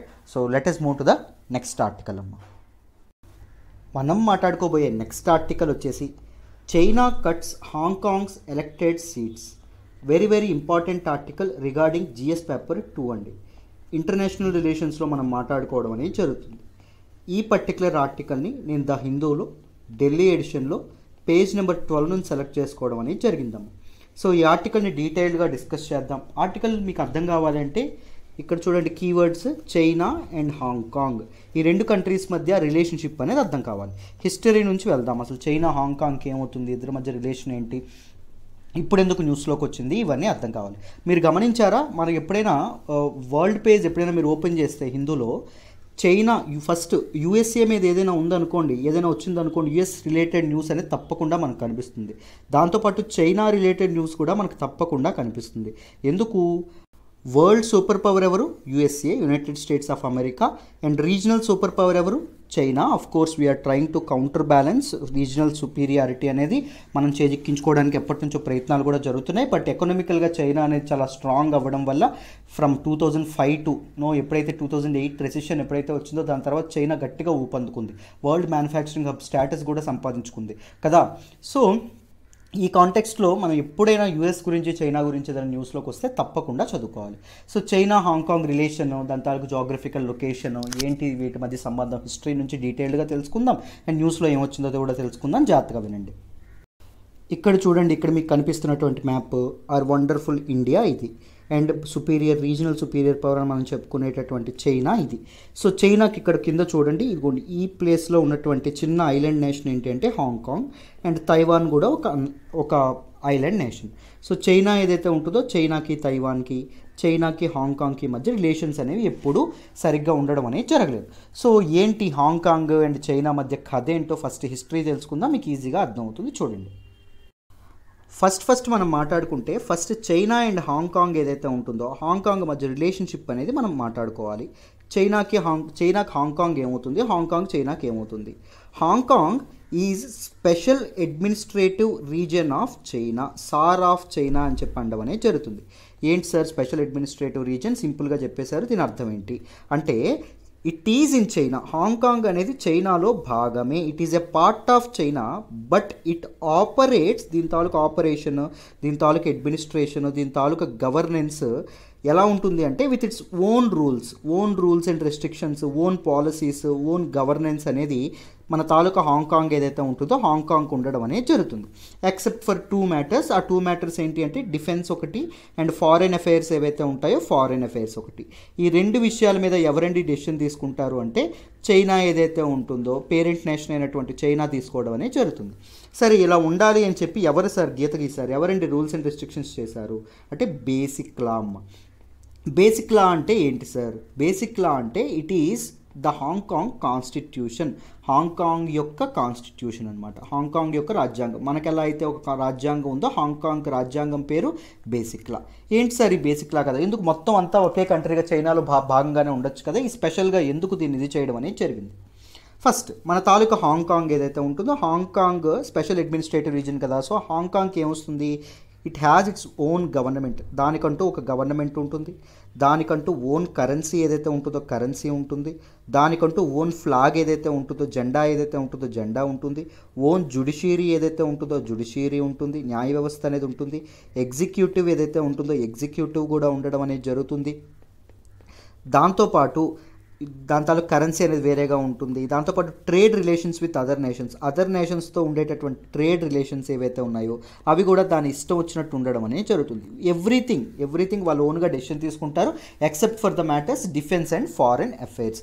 ఈ తాలూకా సిస్టమ్ని అంతటినీ కలిపి మనం ఏమంటాము అంటే 1 country 2 systems రూల్ అని చెప్పి అనడం అనేది జరుగుతుంది. ఏమంటామమ్మా 1 country అంటే అది బీజింగ్, అది చైనా మాత్రమే, కానీ 2 గవర్నింగ్ సిస్టమ్స్ ఉండడం అనేది జరుగుతుంది. ఈ 1 country 2 systems యొక్క కథ ఏంటి సార్ అంటే మీరు కాస్త వెనక్కి వెళ్ళాలి, హిస్టరీకి వెళ్ళాలి, మన దగ్గర ఉన్నటువంటి కొలోనియల్ టైమ్స్లోకి వెళ్ళాలి. ఏంటి అంటే 1842 ఏమైంది, చైనీస్ రూలర్స్ ఎవరైతే ఉన్నారో బ్రిటిష్ వాళ్ళు ఎవరైతే ఉంటారో బ్రిటిష్ వాళ్ళకి చైనానప్పుడు పరిపాలిస్తున్నటువంటి చింగ్ డైనాసిటీ ఎవరైతే ఉన్నారో చింగ్ డైనాసిటీకి వీళ్ళిద్దరికీ మధ్య యుద్ధం అవ్వడం అనేది జరిగింది. ఈ యుద్ధంలో ఎవరు గెలిచారు అంటే బ్రిటిష్ వాళ్ళు మోడర్న్ ఆర్టిలరీ ఉండడం వల్ల వీళ్ళు గెలిచారు. చింగ్ డైనాసిటీ ఏదైతే ఉంటుందో ఇది ఓడిపోవడం అనేది జరిగింది. ఇది ఓడిపోవడం వల్ల ఏం జరిగింది, ఈ చింగ్ డైనాసిటీ హాంకాంగ్ ఏదైతే ఉంటుందో హాంకాంగ్ని బ్రిటిష్ వాళ్ళకి లీజ్కి ఇవ్వడం అనేది జరిగింది. హాంకాంగ్ని ఏం చేశారు, బ్రిటిష్ వాళ్ళకి లీజ్కి ఇవ్వడం అనేది జరిగింది. తర్వాత 1860లో ఏం జరిగింది అంటే ఈ వార్ని ఏమంటామంటే ఫస్ట్ ఓపియం వార్ అంటామండి, ఓపియం వార్ 1 అంటాం. సో 1860లో ఏం జరిగింది, సెకండ్ ఓపియం వార్ జరగడం అనేది జరిగింది, వీళ్ళిద్దరి మధ్య జరగడం అనేది జరిగింది. అప్పుడు ఏం చేశారు, హాంకాంగ్ పైన ఉన్నటువంటి కౌలాన్ పెనిన్సులా ఏదైతే ఉంటుందో కౌలూన్ పెనిన్సులాని బ్రిటిష్ వాళ్ళకి అప్పగించడం అనేది జరిగింది. సో బ్రిటిష్ వాళ్ళకి 1860లో మొత్తం అంతా అప్పగించారు. దేనికి, లీజ్కి ఇవ్వడం అనేది జరిగింది for a period of 99 years. అంటే 1898లో ఈ రెండు బోత్ హాంకాంగ్ ఏదైతే ఉంటుందో హాంకాంగ్ అండ్ దాంతోపాటు మన తాలూకా ఇదేదైతే ఉంటుందో కౌలూన్ పెనిన్సులా ఏదైతే ఉంటుందో కౌలూన్ పెనిన్సులా, ఈ రెండింటిని చింగ్ డైనాసిటీ ఎవరికి ఇచ్చింది, ఆఫ్టర్ సెకండ్ ఓపియం వార్ తర్వాత బ్రిటిష్ వాళ్ళకి అప్పగించడం అనేది జరిగింది. ఎన్నాళ్ళు లీజ్కి ఇచ్చారు, 99 ఏళ్ళు లీజ్కి ఇవ్వడం అనేది జరిగింది. సో 1899లో అవ్వడం వల్ల ఏం జరుగుతుంది, 99 ఏళ్ళు కాబట్టి 1997లో ఇది ఎండ్ అయిపోతుంది. అంతేనా, 99 ఏళ్ళు కాబట్టి ఏది బ్రిటిష్ వాళ్ళ తాలూకా లీజ్. సో అప్పుడు 1980sలో ఏం జరిగింది అంటే అప్పుడున్నటువంటి మావో అధ్యక్షతన 1948లో కమ్యూనిస్ట్ గవర్నమెంట్ ఎప్పుడైతే రావడం అనేది జరిగిందో అప్పటికే ఉన్నటువంటి గవర్నమెంట్ చైనాలో ఉండేటటువంటి గవర్నమెంట్ తైవాన్కి పారిపోయింది. అర్థమైంది. ఎందుకంటే కమ్యూనిస్ట్ అప్రైజింగ్ అనేది కమ్యూనిస్టులు అందరూ కలిసి సివిల్ వార్ అనేది ప్రకటించడం వల్ల, గవర్నమెంట్ మీద అటాక్ ప్రకటించడం వల్ల తైవాన్కి పాయిపోయింది. తైవాన్ చైనా రిలేషన్ గురించి ఇంకొకసారి మాట్లాడదాం. ఇప్పుడు హాంకాంగ్ వినండి. 1980s ఏం జరిగింది, చైనా అనేది బ్రిటిష్ వాళ్ళ దగ్గరికి వెళ్ళింది. బ్రిటిష్ వారు మీరు సెకండ్ ఓపియం వార్ ఏదైతే ఉంటుందో దాని తర్వాత 99 ఏళ్ళకి లీజ్ తీసుకున్నారు కదా. సో ఇప్పుడు మాకు ఏం చేస్తారు అంటే 1997తో అది క్లోజ్ అయిపోతుంది కదా, ప్లీజ్ మాకు ఆ హాంకాంగ్ ఏదైతే ఉంటుందో హాంకాంగ్ని అప్పగించండి, ప్లీజ్ రీయూనిఫికేషన్ ఆఫ్ చైనీస్ నేషన్ కోసం చైనీస్ గవర్నమెంట్ బ్రిటిష్ వాళ్ళకి అడగడం అనేది జరిగింది. సో 1997లో 1997లో ఏం జరిగింది, ఇప్పుడు ఏం జరిగింది అంటే హాంకాంగ్ ఏదైతే ఉంటుందో బ్రిటిష్ వాళ్ళకి చైనా అడిగింది కాబట్టి చైనా మాట ప్రకారంగా చైనా మాట కొట్టలేక హాంకాంగ్ అనేది చైనా వాళ్ళకి అప్పగించడం అనేది జరిగింది. ఎవరండి అప్పగించారు, మన తాలూకా బ్రిటిష్ వాళ్ళు ఎవరైతే ఉంటారో బ్రిటిష్ వాళ్ళు అప్పగించారు. దీనికోసం జరిగినటువంటి ట్రీటీ ఏంటండి అంటే cyano British joint declaration. So నేను పదాలు పలుకుతూ ఉంటాను కదమ్మా, మీ నోట్స్ అనేది ఇలాగే రాసుకోండి ఈజీగా, ఒకసారి గెట్ ఎ గ్లాన్స్ మీకు అర్థమైపోయేటట్టు. సైనో బ్రిటిష్ జాయింట్ డిక్లరేషన్ ద్వారా అప్పగించడం అనేది జరిగింది. కానీ ఈ మధ్యకాలంలో ఏం జరిగింది, 99 ఏళ్ల కాలంలో ఏం జరిగింది, మన ఇండియాలో ఎలా అయితే వైట్ మెన్స్ బర్డెన్ అని చెప్పడం అనేది జరుగుతుంది. వైట్ మ్యాన్ బర్డెన్ అంటే ఏంటి అంటే it is a type of ఎథ్నోసెంట్రిసిజం అండి. మీకు ఎథ్నోసెంట్రిసిజం అంటే ఏంటి అంటే మా ఎథ్నిక్ గ్రూపే గొప్ప, అంటే రైట్ వింగ్ మెంటాలిటీ అని అనడం అనేది జరుగుతుంది. మా ఎథ్నిక్ గ్రూపే గొప్ప, మేమే గొప్ప, we are superior, others are waste. Example చెప్పండి ఎథ్నోసెంట్రిసిజంకి. ట్రంప్ వైట్ పీపులే గొప్ప, బ్లాక్ పీపుల్ వేస్ట్ అనే ధోరణితో ఉంటారు. అండ్ మన తాలూకా వీళ్ళు చెప్పండి ఎవరు, మన మోడీ గవర్నమెంట్, బీజేపీ గవర్నమెంట్ కూడా Hinduism is the superior one అనేటటువంటి విధంగా ఉంటుంది. సో బ్రిటిష్ వాళ్ళు అప్పుడు వైట్ మెన్స్ బర్డెన్ అని చెప్పేవాళ్ళు, we are the civilized people, so మా లాంగ్వేజే గొప్ప. సో వాళ్ళు మన మీద మోడర్న్ ఇండియన్ హిస్టరీలో నేను చెప్పాను, మా తాలూకా లాంగ్వేజ్ ఇంగ్లీష్ లాంగ్వేజ్ నేర్చుకోండి, ద వే వీ డ్రెస్అప్, మా తాలూకా డ్రెస్సింగ్ స్టైల్ నేర్చుకోండి, వాళ్ళ తాలూకా కల్చర్ని మన మీద బర్డెన్ ఇంపోజ్ చేయడం అనేది, ఫోర్స్ఫుల్ ఇంపోజిషన్ అనేది జరగడం అనేది జరిగింది. సో అలాగే బ్రిటిష్ వాళ్ళు ఏం చేశారు, హాంకాంగ్ మీద కూడా వాళ్ళ తాలూకా కల్చరల్ ఇంపోజిషన్ ఇవ్వడం అనేది జరిగింది. సో హాంకాంగ్లో ఇంగ్లీష్ అనేది మాట్లాడడం అనేది మొదలుపెట్టారు. దాంతోపాటు బ్రిటిష్ పొలిటికల్ ఫిలాసఫీ అయినటువంటి డెమోక్రసీ ఏదైతే ఉంటుందో డెమోక్రసీ కూడా ప్రజలకి ఎంటర్ అవ్వడం అనేది జరిగింది. డెమోక్రసీ ప్రజాస్వామ్యం కూడా హాంకాంగ్ ప్రజలకు అలవాటు అవ్వడం అనేది జరిగింది. నేను చాలాసార్లు చెప్పాను, democracy is just like A drug, అదొక వ్యసనం. డెమోక్రసీకి ఒకసారి అలవాటు పడితే డెమోక్రసీ లేకుండా ఉండలేం. డెమోక్రసీ ఎందుకు, it ensures freedom, it gives the power to question కదా, స్వేచ్ఛనిస్తుంది డెమోక్రసీ. పవర్ అనేది మన చేతుల్లో ఉంటుంది, people are the masters in democracy కదా. సో ఈ ఫ్రీడమ్ ఏదైతే ఉంటుందో ఈ ఫ్రీడమ్కి అలవాటు పడినటువంటి హాంకాంగ్ ప్రజలు ఈ తాలూకా 1997లో బ్రిటిష్ దగ్గర ఏముంటుంది, వాళ్ళ తాలూకా పొలిటికల్ ఫిలాసఫీ కమ్యూనిజం అయితే ఇబ్బంది పడతారు కదా. సో అందుకే బ్రిటిష్ వాళ్ళు ఏం చేశారు అంటే వెళ్ళిపోతూ ఈ సైనో బ్రిటిష్ జాయింట్ డిక్లరేషన్ అనేది ఇది చేస్తూ హాంకాంగ్ ఏదైతే ఉంటుందో హాంకాంగ్కి పొలిటికల్ అండ్ ఎకనామిక్ రైట్స్ ఏవైతే ఉంటాయో అవి ఉండాలి. సో వాళ్ళే ఇది చేసుకోవాలి, వాళ్ళ పొలిటికల్ ఫిలాసఫీ వాళ్ళే ఇది చేయాలి, వాళ్ళ తాలూకు ఎకనామిక్ రిసోర్సెస్ని వాళ్ళే మెయింటైన్ చేసుకోవాలి అనే ఒప్పందం ఎప్పటి వరకు అండి, 50 years వరకు, 50 ఏళ్ళ వరకు. అర్థమైందా, అంటే 1997 నుంచి 2047 వరకు చక్కగా మన తాలూకా Hong Kong political and economic autonomy అనేది చేసుకోవచ్చు. ఇది చెప్పేటటువంటిది ఏంటంటే బేసిక్ లా. బ్రిటిష్ వాళ్ళు వెళ్ళిపోతూ ఏం తెచ్చారు, మన తాలూకా హాంకాంగ్ యొక్క రైట్స్ కాపాడడానికి బేసిక్ లా అంటే ఏం చెప్పుకున్నాం, హాంకాంగ్స్ కాన్స్టిట్యూషన్ అని చెప్పడం అనేది జరిగింది. మరి 2047 తర్వాత ఏమవుతుంది సార్, చైనా అనేది ఎంక్రోచ్ చేస్తుంది, చైనా అనేది తీసుకుంటుందా హాంకాంగ్ని, కలిపేసుకుంటుందా, ఏమో తెలియదమ్మా, కాలమే సమాధానం చెప్పాలి. ఇప్పటికే చైనా అనేది ఏం చేస్తుంది, సో 1997 తర్వాత చైనా చాలాసార్లు ప్రయత్నించడం అనేది జరిగింది. దేనిలో ప్రయత్నించడం అనేది జరిగింది, మన తాలూకా హాంకాంగ్ ఏదైతే ఉంటుందో హాంకాంగ్ యొక్క organs of government, legislature, executive and judicial affairs ఏదైతే ఉంటుందో జ్యుడిషియల్ అఫైర్స్లో తన తాలూకా జోక్యం అనేది మొదలు పెట్టడం అనేది జరిగింది. సో అందుకోసం అని చెప్పి అప్పటికే చెప్పాను కదా, డెమోక్రసీకి అలవాటు పడింది. డెమోక్రసీ ఏం చెప్పుకున్నాం, డ్రగ్ అని చెప్పుకున్నాం. డెమోక్రసీకి బానిసైనటువంటి హాంకాంగ్ ప్రజలు చైనా యొక్క కమ్యూనిస్ట్ పాలసీస్ ఏవైతే ఉంటాయో వాటిని తట్టుకోలేక చాలా ప్రొటెస్ట్ అనేవి చేయడం అనేది జరిగింది. So freedom to peaceful protest, ఇది డెమోక్రసీ అందిస్తుంది, అంతేనా. మనకి ఏమైనా డిసెంట్ ఉందనుకోండి, దేని మీద వ్యతిరేకత ఉందనుకోండి, మన తాలూకా వాయిస్ అనేది రైజ్ చేసేటటువంటి హక్కును మనకి డెమోక్రసీ ఇవ్వడం అనేది జరుగుతుంది, అంతే కదా. సో పీపుల్ ప్రొటెస్ట్ అనే మొదలు పెట్టడం అనేది జరిగింది, చాలా అంబ్రెల్లా ప్రొటెస్ట్ అని ఇలా చాలా ప్రొటెస్ట్ అనే మొదలవ్వడం అనేది జరిగిందమ్మ. సో దీనిలో భాగంగానే చైనా అనేది ఏం చేసింది, లాస్ట్ ఇయర్ నేషనల్ సెక్యూరిటీ లా ఏదైతే ఉంటుందో దీన్ని తీసుకురావడం అనేది జరిగింది. ఎక్కడ, హాంకాంగ్ ఏదైతే ఉంటుందో హాంకాంగ్లో. దీనిలో ఏం చెప్పారు అంటే కొన్ని పనులు అనేవి శిక్షార్హం అనేవి అవుతుంది, శిక్షకు దారితీస్తుందని చెప్పారు. ఒకటి సెసెషన్. సో హాంకాంగ్ అనేది చైనాతో విడిపోవాలి అని చెప్పి ఎవరైనా నోరెత్తారనుకోండి, ఎవరైనా అలాంటి వాదనలు చేశారనుకోండి, వాళ్ళు సెషన్ అంటే బ్రేకింగ్ ఇవేమో, బయటకు వెళ్ళిపోవడం, వేరే కంట్రీ అవ్వాలి అని చెప్పి. ఇక్కడ ఏం చెప్పాం, 1 కంట్రీ 2 సిస్టమ్స్ అని చెప్పాం కదా, 2 సెపరేట్ కంట్రీస్గా చేయడానికి ప్రయత్నించకూడదు. సబ్వెర్షన్ ఏదైతే ఉంటుందో, సబ్వెర్షన్ అంటే సెంట్రల్ గవర్నమెంట్ ఏదైతే ఉంటుందో సెంట్రల్ గవర్నమెంట్ యొక్క పవర్ని అండర్మైన్ చేస్తూ, అంటే చైనా యొక్క పవర్ని అండర్మైన్ చేస్తూ మాట్లాడకూడదు. టెర్రరిజం అంటే ఉగ్రవాదం, మీ అందరికీ తెలుసు. ఎక్స్ట్రీమిస్ట్ యాక్టివిటీస్లో హాంకాంగ్ వాళ్ళు ఇది అవ్వకూడదు. దాంతోపాటు collusion with foreign are external powers, external ఫోర్సెస్తో collide అయ్యి చైనా మీదకి దండెత్తడానికి ప్రయత్నించడం కూడా చాలా తప్పు. అప్పుడు ఏం చేస్తారు, శిక్షకి ఇది దారి తీయడం అనేది జరుగుతుంది. ఈ నేషనల్ సెక్యూరిటీ లా ఏదైతే ఉంటుందో దీని మీద కూడా చాలా ప్రొటెస్ట్ అనేవి రావడం అనేది జరిగిందమ్మ. సో హాంకాంగ్లో చైనాకి ఎగెనిస్ట్గా చాలా ప్రొటెస్ట్, చాలా నిరసనలు అనేవి వెలువెత్తడం అనేది జరిగింది ఓవర్ ద టైం. అయితే ఇప్పుడు ఏమైందండి చూడండి, ఇప్పుడు న్యూస్లోకి ఎందుకు వచ్చింది అంటే, మీకు ఏం చెప్పాను, హాంకాంగ్లో డెమోక్రసీ అనేది అలవాటు అవ్వడం అనేది జరిగింది. సో కంప్లీట్ డెమోక్రసీ అనేది ఇదైందా అంటే లేదండి. సో చైనా అని హ్యాండ్ ఉంటుంది కాబట్టి కాస్త డెమోక్రసీ పాళ్ళు అనేవి తగ్గించి పార్షియల్ డెమోక్రసీ ఏదైతే ఉంటుందో, పార్షియల్ డెమోక్రసీ లేదా కాజీ డెమోక్రసీ అనడం అనేది జరుగుతుంది, దీన్ని ఇంపోజ్ చేయడం అనేది జరిగింది. సో దీనిలో భాగంగా ఏం జరుగుతుంది సార్, సో మన తాలూకా హాంకాంగ్ ఓన్ గవర్నమెంట్ ఉంటుందని చెప్పాం కదా. ఓన్ గవర్నమెంట్ అంటే ఏంటి, మనకి ఇప్పుడు పార్లమెంట్ అనేది చేస్తుంది కదా చట్టాలు మన ఇండియాలో.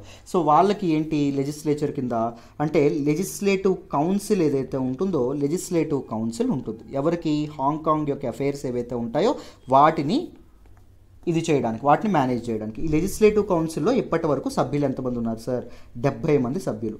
ఈ 70 మంది సభ్యుల్లో డైరెక్ట్గా ఓటింగ్లో డైరెక్ట్గా ప్రజల చేత ఎన్నుకోబడిన వాళ్ళు ఎంతమంది సార్, కేవలం 35 మంది. 70కి 70 మంది ఎన్నుకోబడ్డారనుకోండి, అప్పుడు పూర్తి డెమోక్రసీ అంటాం. సో 35 మెంబర్సే ఉన్నారు కాబట్టి పార్షియల్ డెమోక్రసీ అనడం అనేది జరుగుతుంది.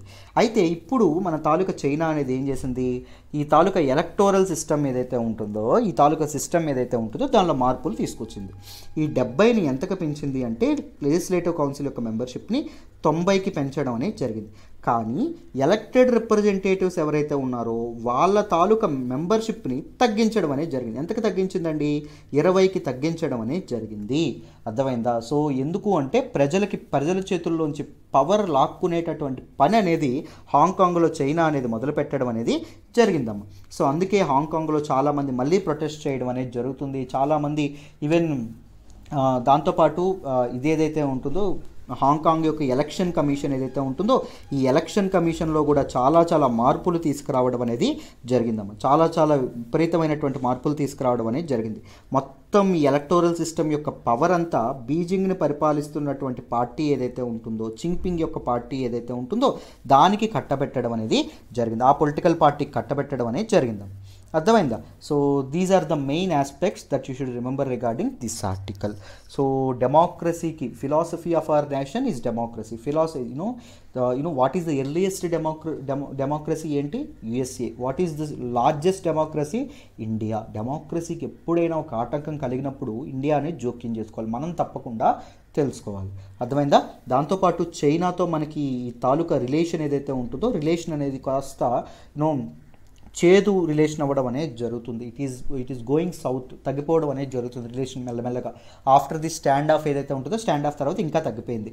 సో అందుకోసం అని చెప్పి చైనా అనేది ముఖ్యంగా హాంకాంగ్ని కానీ తైవాన్ కానీ ఎందుకు చైనా అనేది ఇవి చేసుకోవాలనుకుంటుంది, ఇప్పటి వరకు లేదు, ఇప్పటికిప్పుడు ఎందుకు ఇది చేద్దాం అనుకుంటుంది అంటే చేంజ్ ఇన్ జియో పాలిటిక్స్ అండి. సో ప్రతి కంట్రీ లుక్స్ ఫర్ హెజమోనీ, ప్రతి కంట్రీ డామినెన్స్ కోసం చూడడం అనేది జరుగుతుంది. సో ఇప్పుడు సెంటర్ ఆఫ్ జియో పాలిటిక్స్గా ఏది నిలబడింది, ఇండో పసిఫిక్ రీజియన్ ఏదైతే ఉంటుందో ఇండో పసిఫిక్ రీజియన్ అనేది ఇది అవ్వడం అనేది జరిగింది. సో అందుకే కదా ఇండో పసిఫిక్ రీజియన్ అనే దానిలో ఎటువంటి geopolitical changes, qualitative geopolitical changes అనేవి రాకుండా, సిగ్నిఫికెంట్ జియోపొలిటికల్ చేంజెస్ అనేవి రాకుండా ఏం చెప్పారు, క్వాడ్ ఏదైతే ఉంటుందో క్వాడ్ని పెట్టడం అనేది జరిగింది. ఈ క్వాడ్ గ్రూపింగ్ ఎంతమంది ఉంటారండి, 4 ఉంటారు. ఎవరండి వాళ్ళు, ఇండియా ఏదైతే ఉంటుందో ఇండియా, యుఎస్ ఏదైతే ఉంటుందో యుఎస్, మూడవది జపాన్ ఏదైతే ఉంటుందో జపాన్, దాంతోపాటు మన తాలూకా ఇదేదైతే ఉంటుందో ఆస్ట్రేలియా ఏదైతే ఉంటుందో Australia. So open, free and inclusive Indo Pacific, rules based Indo Pacific కోసం క్వాడ్ అనేది పనిచేయడం అనేది జరుగుతుంది. ఇండో పసిఫిక్ రీజియన్లో తన తాలూకా హోల్డ్ కోసం ఎవరు ప్రయత్నిస్తున్నారు అంటే చైనా ప్రయత్నించడం అనేది జరుగుతుంది. రైట్, ఎందుకు, ఒక పొలిటికల్ సూపర్ పవర్గా చైనా అనేది ఎదగాలని చెప్పి అనుకోవడం అనేది జరుగుతుంది. చైనా పొలిటికల్ సూపర్ పవర్గా ఎదగాలి అనుకుంటే ఏముండాలి, తన తాలూకా చేతిలో ఎకానమీ ఏదైతే, ఫస్ట్ పాలిటిక్స్ ఉండాలి. పాలిటిక్స్ అనేవి అందుకోసమనే పాకిస్తాన్ లాంటి కంట్రీస్తో దగ్గర అవ్వాలని చూస్తుంది. చాలా దగ్గర తన తాలూకా డెట్ ట్రాప్ పాలసీ అంటే అప్పులు ఇచ్చి ఆ కంట్రీ మీద హోల్డ్ అనేది తీసుకురావాలని ప్రయత్నించుకుంటుంది. పొలిటికల్ గెయిన్స్ కోసం చూస్తుంది. దాంతోపాటు ఎకానమీ కూడా ఇంపార్టెంట్, సుపీరియర్ పవర్గా ఎదగాలంటే. ఎకానమీ ఆల్రెడీ మ్యానుఫ్యాక్చరింగ్ హబ్గా ఎదగడం అనేది జరిగింది. చాలా మందికి చాలా తక్కువ కాస్ట్కి ఎక్స్పోర్ట్స్ అనేవి కూడా చేయడం అనేది జరుగుతుంది. దాంతోపాటు వరల్డ్ ఎకానమీకి ఇంపార్టెంట్ ఫ్యాక్టర్ ఏం చేస్తుంది, వరల్డ్ ట్రేడ్కి ఇంపార్టెంట్ ఇది మ్యారిటైమ్ డామినెన్స్, అంటే సముద్రాల మీద గుత్తాధిపత్యం అమ్మ. ఈ మ్యారిటైమ్ డామినెన్స్ ఏదైతే ఉంటుందో, మ్యారిటైమ్ డామినెన్స్ సాధించాలంటే ఏంటి, ఓషన్స్ మీద హోల్డ్ అనేది తెచ్చుకోవాలి. సో అందుకే ఇండో పసిఫిక్ రీజియన్ ఏదైతే ఉంటుందో అక్కడ ఉన్నటువంటి చాలా ఐలాండ్స్ మీద చాలా దీని మీద తన తాలూకు హోల్డ్ పెంచుకోవాలని చెప్పి అనుకోవడం అనేది జరుగుతుంది. అర్థమైందా, చైనా మీకు డీటెయిల్డ్గా బ్రీఫ్గా మొత్తం అంతా చెప్పేశాను. అర్థమైందా చేంజింగ్ వరల్డ్ ఆర్డర్ గురించి. సో ఐ హోప్ ఈ ఆర్టికల్ ఏదైతే ఉంటుందో ఇది మీకు ఇన్ డీటెయిల్ అర్థమైందనే అనుకుంటున్నాను. Right, perfect. సో నా ఎక్స్ప్లెనేషన్ వస్తున్నట్టయితే లైక్ చేయండి, వీడియోని ఎలా ఉందో కామెంట్ చేయండి. దాంతోపాటు మీకు ఏమైనా డౌట్స్ ఉన్నా కూడా కామెంట్ చేయండి. మీ ఫ్రెండ్స్తో కూడా షేర్ చేసుకోండి, వాళ్ళకు ఉపయోగపడుతుంది అని మీకు అనిపిస్తే. ఓకేనా, right. So let us move to the next article అమ్మ. మనం మాట్లాడుకోబోయే నెక్స్ట్ ఆర్టికల్ వచ్చేసి researchers find new butterfly species. Very important article regarding GS paper 3 అమ్మ. ఎన్విరాన్మెంట్ అండ్ ఎకాలజీలో మనం మాట్లాడుకోవడం అనేది జరుగుతుంది. దిస్ పర్టికులర్ ఆర్టికల్ని డీటెయిల్గా డిస్కస్ చేద్దాం. ఈ పర్టికులర్ ఆర్టికల్ నేను ద హిందూలో ఢిల్లీ ఎడిషన్ ఏదైతే ఉంటుందో ఢిల్లీ ఎడిషన్లో పేజ్ నెంబర్ 8 నుంచి సెలెక్ట్ చేసుకోవడం అనేది జరిగింది. ఈ ఆర్టికల్ని డీటెయిల్గా మాట్లాడదాం, ఏం చెప్తున్నారు ఏంటి అని జాగ్రత్తగా వినండి. సో న్యూస్లో ఉండేటటువంటి ఈ ఆర్టికల్ ఏదైతే ఉంటుందో దీన్ని మాట్లాడే ముందు మీ అందరికీ తెలుసు దేని గురించి మాట్లాడుతుంది, కొత్త న్యూ స్పీసీస్ ఆఫ్ బటర్ఫ్లై గురించి మాట్లాడడం అనేది జరుగుతుంది. అసలు వరల్డ్స్ టఫెస్ట్ ఎగ్జామ్ అంటారు కదా యూపీఎస్సీలో అంత చిన్న పురుగైనటువంటి బటర్ఫ్లై ఏదైతే ఉంటుందో బటర్ఫ్లై గురించి ఎందుకండి తెలుసుకోవాలి, ఎందుకు మనకు క్వశ్చన్ రావచ్చు, why we need to study about butterfly, ఎప్పుడైనా ఆలోచించారా? సో మొదట reason, A moral reason. So we are all the siblings of this mother earth. So మనందరం అన్నదమ్ముల్లాగా, మనకి భూమికి మనం ఎలాగో అవి కూడా అలాగా. సో వాటి తాలూకా మనకెంత హక్కు ఉందో ఈ భూమి మీద వాటికి కూడా అంతే హక్కు ఉంటుంది, మొదటి రీజన్. రెండవ రీజన్ ఏంటి, for the existence of man, మనిషి అనేవాడు బతకాలి అంటే బటర్ఫ్లైస్ అనే ఉండాలి. ఏంటి సార్ అంత పెద్ద మాటనే సార్, నిజంగా అంత ఉపయోగపడుతుందా బటర్ఫ్లైస్ ద్వారా? చూద్దాం బటర్ఫ్లైస్ ఎలా ఉపయోగపడతాయంటే, బటర్ఫ్లైస్ యాక్ట్స్ యాజ్ పాలినేటర్స్ అండి. ఇవి పాలినేటర్స్గా యాక్ట్ చేయడం అనేది జరుగుతుంది. పాలినేషన్ అంటే పరాగ సంపర్కం అంటాం. It is a kind of reproduction. Plants యొక్క నెంబర్ అనేది పెరగాలి అంటే ఈ పాలినేటర్స్ అనేవి అవసరం. సో ముందు పాలినేటర్స్గా ఇప్పటివరకు ఏముండేవి, హనీ బీస్ ఏవైతే ఉంటాయి హనీ బీస్ ఉండేవి. కానీ మనం చేసినటువంటి చాలా పనుల వల్ల 1950 నుంచి 2020 మధ్యలో హనీ బీస్ యొక్క పాపులేషన్ అనేది 90% తగ్గడం అనేది జరిగిందంట. 90% కంప్లీట్గా తగ్గడం అనేది జరిగింది. సో ముఖ్యంగా ఈ గ్లోబల్ వార్మింగ్, గ్లోబలైజేషన్, ఇండస్ట్రియలైజేషన్ ఇవన్నీ కల్ప్రిట్స్, ఇవన్నీ దానికి కారణాలు. సో బటర్ఫ్లైస్ ఏవైతే ఉంటాయో బటర్ఫ్లైస్ పాలినేటర్స్గా ప్రజెంట్ ఉన్నటువంటి ప్రిన్సిపల్ పాలినేటర్ ఏంటి అంటే బటర్ఫ్లైస్.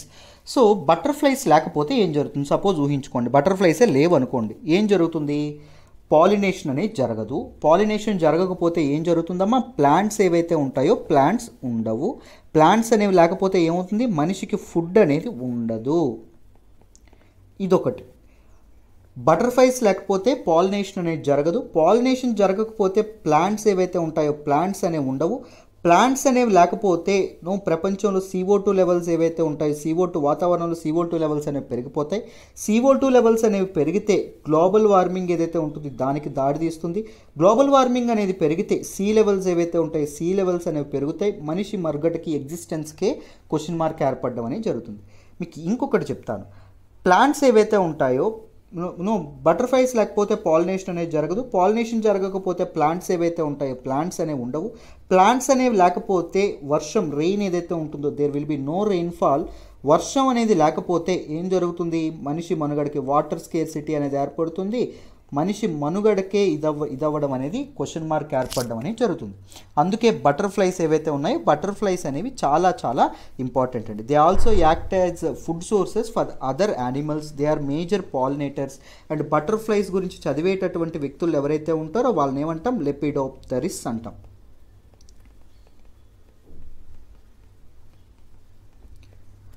అని చెప్పి అండం అనేది జరుగుతుంది. అందుకు మనం బటర్ఫ్లైస్ ఏవైతే ఉన్నాయో బటర్ఫ్లైస్ గురించి చదువుకోవాలి. సో మీకు బటర్ఫ్లై యొక్క సిగ్నిఫికెన్స్ అనేది అర్థమైందని అనుకుంటున్నాను. అండ్ దాంతోపాటు they also act as indicators of rich biodiversity అండి. రిచ్ బయోడైవర్సిటీ ఏదైతే ఉంటుందో దానికి ఇండికేట్ చేయడం అనేది జరుగుతుంది. అంటే ఇది సిగ్నల్ ఇవ్వడం అనేది జరుగుతుందమ్మా. ఎకోసిస్టమ్ యొక్క ఓవరాల్ కండిషన్ గురించి చెప్పడం అనేది జరుగుతుంది. ఎలా చెప్తుంది చూడండి. ఒక దగ్గర బటర్ఫ్లైస్ అనేవి ఎక్కువగా ఉన్నాయనుకోండి, బటర్ఫ్లైస్ ఎక్కువగా మీకు కనిపించాయి అనుకోండి, that area is rich in biodiversity అని అర్థం చేసుకోవచ్చు. ఎందుకు? బటర్ఫ్లైస్ ఉంటే ఏం జరుగుతుంది? ప్లాంట్స్ ఏవైతే ఉంటాయో ప్లాంట్స్ అనేవి ఉండడం అనేది జరుగుతుంది. ప్లాంట్స్ అనేవి ఉంటే there will be rich amount of flora. So ఈ న్యాచురల్ వెజిటేషన్ అనేది ఉంటుంది, రైట్? సో బటర్ఫ్లైస్ పాలినేషన్ అనేది జరుగుతుంది కదా, అందుకోసమని. బటర్ఫ్లైస్ ఉంటే ఇంకొకటి ఏంటి? బటర్ఫ్లైస్ని తినేటటువంటి యానిమల్స్ కూడా ఎక్కువ ఉంటాయి. బటర్ఫ్లైస్ని తినేటటువంటి యానిమల్స్ కూడా వేరే ఉంటాయి. సో ఫుడ్ సైకిల్ అంతా కంప్లీట్ అవుతుంది. So rich amount of food అనేది ఏదైతే ఉంటుందో అది దొరుకుతుంది. అర్థమైందా? సో అందుకే స్మాలెస్ట్ యూనిట్ యానిమల్స్ ఏవైతే ఉంటాయో in food cycle they are very very important for biodiversity. They are very very important for the sustenance of ecosystem అని చెప్పి మనం అర్థం చేసుకోవచ్చు. అయితే ఇప్పుడు ఈ బటర్ఫ్లై గురించి చెప్పారు, కరెక్టే సార్, సిగ్నిఫికెన్స్. సో ఇప్పుడు ఎందుకు న్యూస్లోకి వచ్చింది సార్? ఎందుకు న్యూస్లోకి వచ్చింది అంటే అమ్మ, ఏ గ్రూప్ ఆఫ్ లెపిడోప్టెరిస్ ఎవరైతే ఉంటారో, లెపిడోప్టెరిస్ అంటే నేను ఆల్రెడీ చెప్పాను, దోస్ హూ స్టడీ బటర్ఫ్లైస్, వాళ్ళు ఎవరైతే ఉన్నారో వాళ్ళు బటర్ఫ్లైస్, ఇండియాలో ఉన్నటువంటి బటర్ఫ్లై లిస్ట్ ఏదైతే ఉంటుందో దాన్ని ఎక్స్పాండ్ చేయడం అనేది జరిగింది. They added one more species to this list. So ఒక ఎక్స్ట్రా ఇది ఏదైతే ఉంటుందో దాన్ని యాడ్ చేయడం అనేది జరిగింది. ఏం చేశారు? The discovery of the species named నకదుబా సిన్హలా Ramaswamy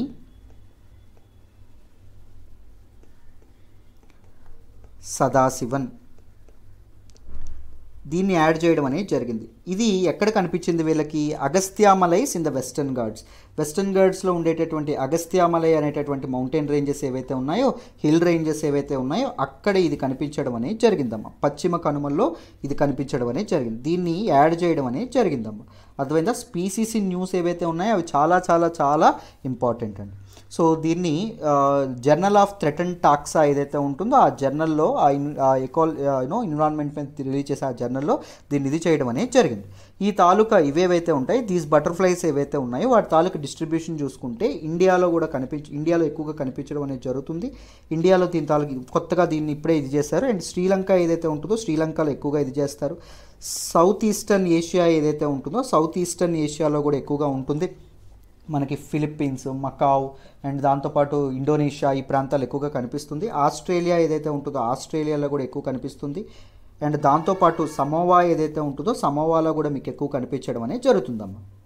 ఈ సమోవా ఎక్కడ ఉంటుంది? ఆస్ట్రేలియాకి కుడివైపున, న్యూజిలాండ్కి న్యూజిలాండ్ నెత్తి మీద ఉండడం అనేది జరుగుతుంది. అర్థమైందా? In Pacific ఓషన్లో, right? It is an island nation. So మీకు అందరికీ ఈ తాలూకా ఎందుకు ఇది న్యూస్లోకి వచ్చింది, ఏం చెప్పారని చెప్పి డీటెయిల్డ్గా అర్థమైందని అనుకుంటున్నాను.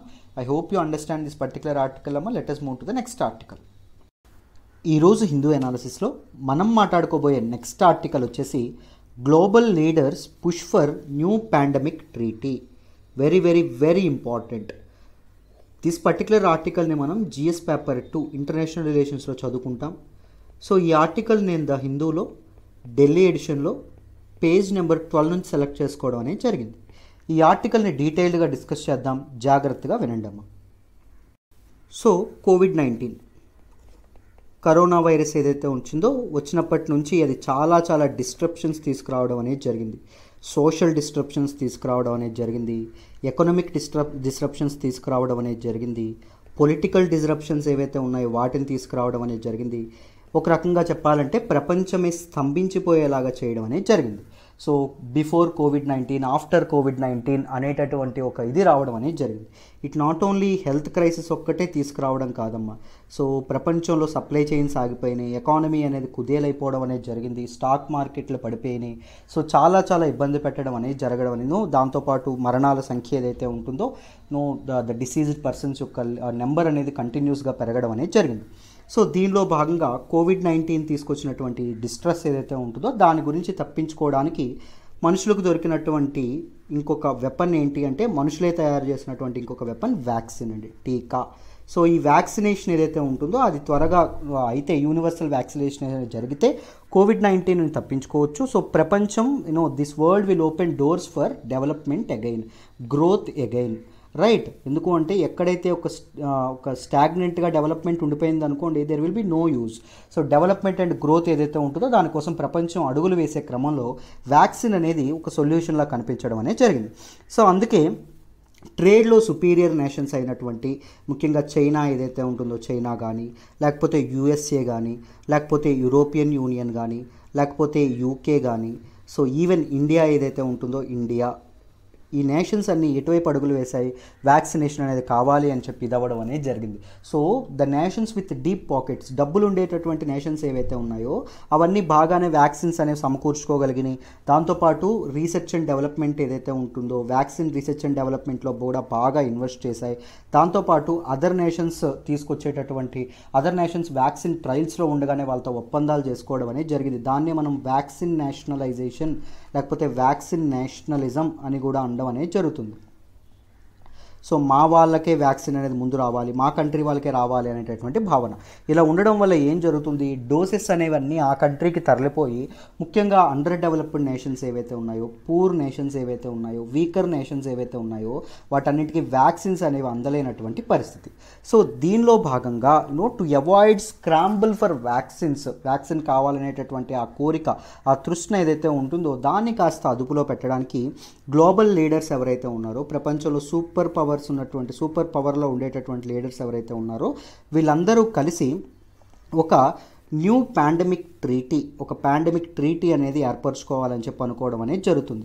ఇది ఓన్లీ కోవిడ్-19 పాండమిక్కి మాత్రమే కాదండి. న్యూ పాండమిక్స్ ఏవైనా వచ్చాయనుకోండి, సపోజ్ కొత్తగా ఏవైనా గ్లోబల్ హెల్త్ థ్రెట్స్ అనేవి వచ్చాయనుకోండి, అప్పుడు కూడా ఇదొక ఆర్గనైజేషనల్ ఫ్రేమ్వర్క్గా మార్గదర్శకం చూపించేటటువంటి ఒక ఇంపార్టెంట్ ఇన్స్ట్రుమెంట్గా ఇది ఉపయోగపడడం అనేది జరుగుతుంది. అర్థమైందా? So new international treaty to prepare for the next global pandemic అనేది తయారు చేద్దామని చెప్పి అనుకోవడం అనేది జరుగుతుంది. ఎందుకు? To avoid scramble for vaccines hampering the COVID-19 response. COVID-19 response ఏదైతే ఉంటుందో, కోవిడ్-19 ఎదుర్కొనే క్రమంలో ప్రపంచం వేసేటటువంటి అడుగులకి అడ్డుపడుతున్నటువంటిది ఏంటి, డిఫరెంట్ నేషన్స్ వ్యాక్సిన్ కావాలి అనేటటువంటి వ్యాక్సిన్ నేషనలిజం కానీ ఇవన్నీ ఇవ్వడం అనేది జరిగింది. సో అందుకోసం అని చెప్పి లీడర్స్ ఫ్రమ్ 25 కంట్రీస్ ఏవైతే ఉన్నాయో, దాంతోపాటు యూరోపియన్ యూనియన్ ఏదైతే ఉంటుందో, యూరోపియన్ యూనియన్లో మొత్తం ఎన్ని కంట్రీస్ ఉన్నాయి భాగంగా నాకు ఒకసారి కామెంట్ బాక్స్లో తెలియజేయండి.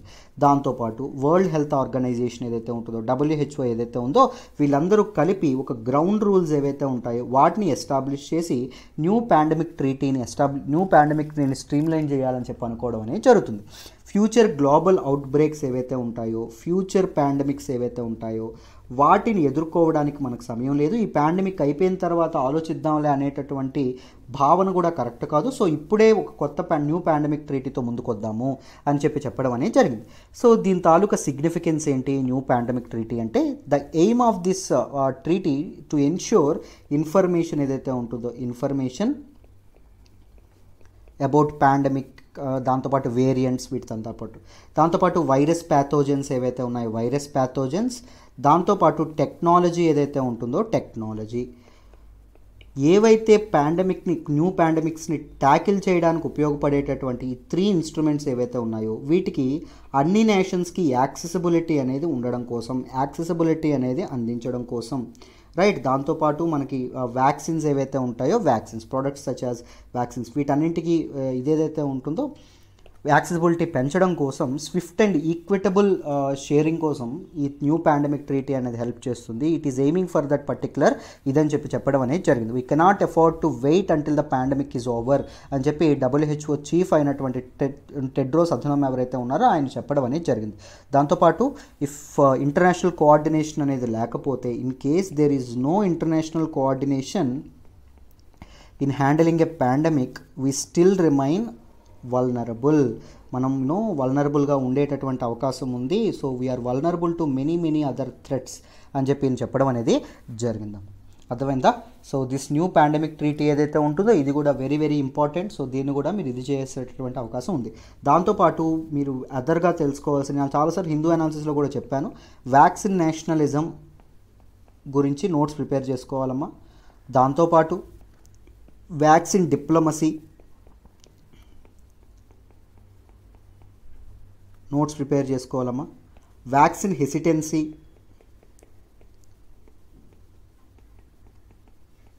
Notes prepare చేసుకోవాలమ్మా. వ్యాక్సిన్ కోఆపరేషన్, దీని గురించి కూడా మీరు నోట్స్ అనేది prepare చేసుకోవాలమ్మా. It is well needed, it is very essential. అర్థమైందా? This is all about this particular article, right? So వీటి గురించి వేరువేరుగా వీడియోస్ కావాలి అంటే let me no in the comment section. I will make detailed videos on these topics. Right, now let us move to the next article. మనం మాట్లాడుకోబోయే next article వచ్చేసి work with India on funding infrastructure, Sitharaman urges new development bank. Very important article regarding GS paper 3 and GS paper 2లో కూడా మనం మాట్లాడుకోవడం అనేది జరుగుతుంది. So ఈ particular article నేను ద హిందూలో ఢిల్లీ ఎడిషన్లోని పేజ్ నెంబర్ 13 నుంచి సెలెక్ట్ చేసుకోవడం అనేది జరిగిందమ్మా. ఈ పర్టికులర్ ఆర్టికల్ని డీటెయిల్డ్గా డిస్కస్ చేద్దాం. What is this new development bank and మన నిర్మలా సీతారామన్ గారు ఏమన్నారు and what is this we shaped recovery. So వీటన్నిటి గురించి చూద్దాం. చూడండి, సో ఇండియా యొక్క ఫినాన్స్ మినిస్టర్ అయినటువంటి నిర్మలా సీతారామన్ గారు ఎవరైతే ఉన్నారో ఆవిడ 6th annual meeting of NDB new development bank యొక్క 6th యాన్యువల్ మీటింగ్ ఏదైతే ఉంటుందో దీనిలో పార్టిసిపేట్ చేయడం అనేది జరిగింది. పార్టిసిపేట్ చేసి ఏమని చెప్పారు అంటే, రీసెంట్గా బడ్జెట్లో ప్రపోజ్ చేసినటువంటి డెవలప్మెంట్ ఫినాన్స్ ఇన్స్టిట్యూషన్ ఏదైతే ఉంటుందో మీకు అందరికీ చెప్పాను. డెవలప్మెంట్ ఫినాన్స్ ఇన్స్టిట్యూషన్ అంటే ఏంటండి, మామూలుగా బ్యాంక్కి దీనికి ఇది ఏం తేడా, బ్యాంక్ ఏం చేస్తుంది, డిపాజిట్లు, డబ్బులు ఉన్న వాళ్ళ దగ్గర డిపాజిట్లు ఏవైతే ఉంటాయో డిపాజిట్లు సేకరించి లోన్లు ఇవ్వడం అనేది జరుగుతుంది. బట్ ఈ డెవలప్మెంట్ ఫినాన్స్ ఇన్స్టిట్యూషన్ ఏం చేస్తుందండి, ఓన్లీ లోన్ల రూపంలోనే ఇవ్వడం అనేది జరుగుతుంది. మరి డెవలప్మెంట్ ఫినాన్స్ ఇన్స్టిట్యూషన్కి డబ్బులు ఎలా వస్తాయి, బ్యాంకులు అయితే డిపాజిట్ల నుంచి డబ్బులు తీసుకొని లోన్స్ ఇస్తాయి.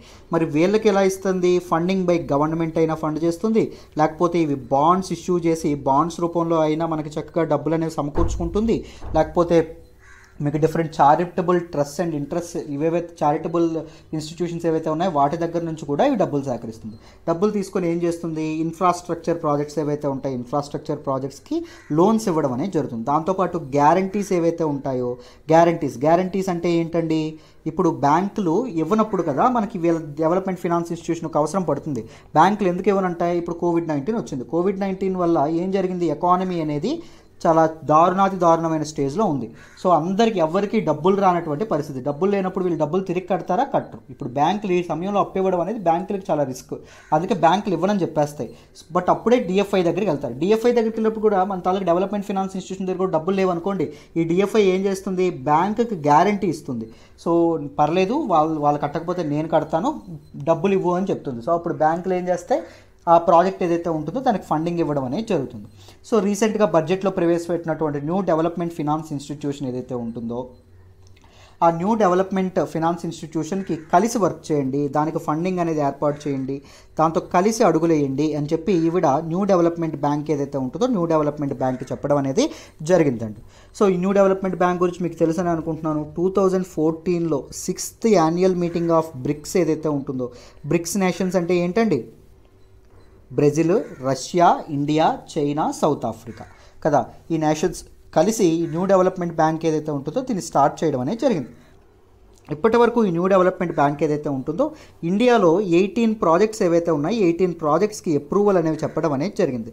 దాంతోపాటు $2 బిలియన్ వరకు ఎమర్జెన్సీ లోన్స్ ఏవైతే ఉన్నాయో ఎమర్జెన్సీ లోన్స్ ఇవ్వడం అనేది జరిగింది. ఎందుకు $2 బిలియన్ ఎమర్జెన్సీ లోను? ఇండియాలో కోవిడ్-19 వల్ల హెల్త్ కేర్ సెక్టార్ ఇబ్బందుల్లో ఉంది కదా.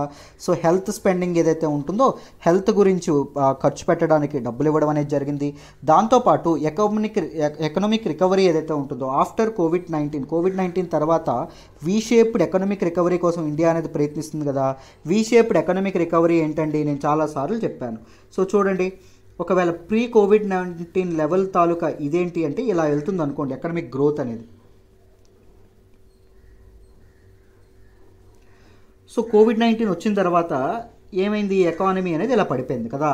పడిపోయిన తర్వాత ఇక్కడ నుంచి ఇలా గ్రోత్ అవ్వడం అండి, దీన్ని వీ షేప్డ్ గ్రోత్ అని చెప్పి మనం అనడం అనేది జరుగుతుంది. సో ఇక్కడ ఏదైతే నేను చెప్పానో దీన్ని వీ షేప్డ్ గ్రోత్ అవ్వడం అనేది జరుగుతుంది. ఒకసారిగా ఎకానమీ పడిపోయి మళ్ళీ ఒక సిగ్నిఫికెంట్గా ఒక దీనిగా బయటకు పుంజుకోవడం ఏదైతే ఉంటుందో దాన్ని మనం ఏమంటాము, వీ షేప్డ్ గ్రోత్ అంటాం. వీ షేప్డ్ గ్రోత్లో దీనిలో భాగంగా కూడా ఇది చేయడం అనేది జరిగిందమ్మా. ఇదిగోండి ఈ లైన్ ఏంటి అంటే pre Covid levels, pre Covid economy యొక్క లెవెల్.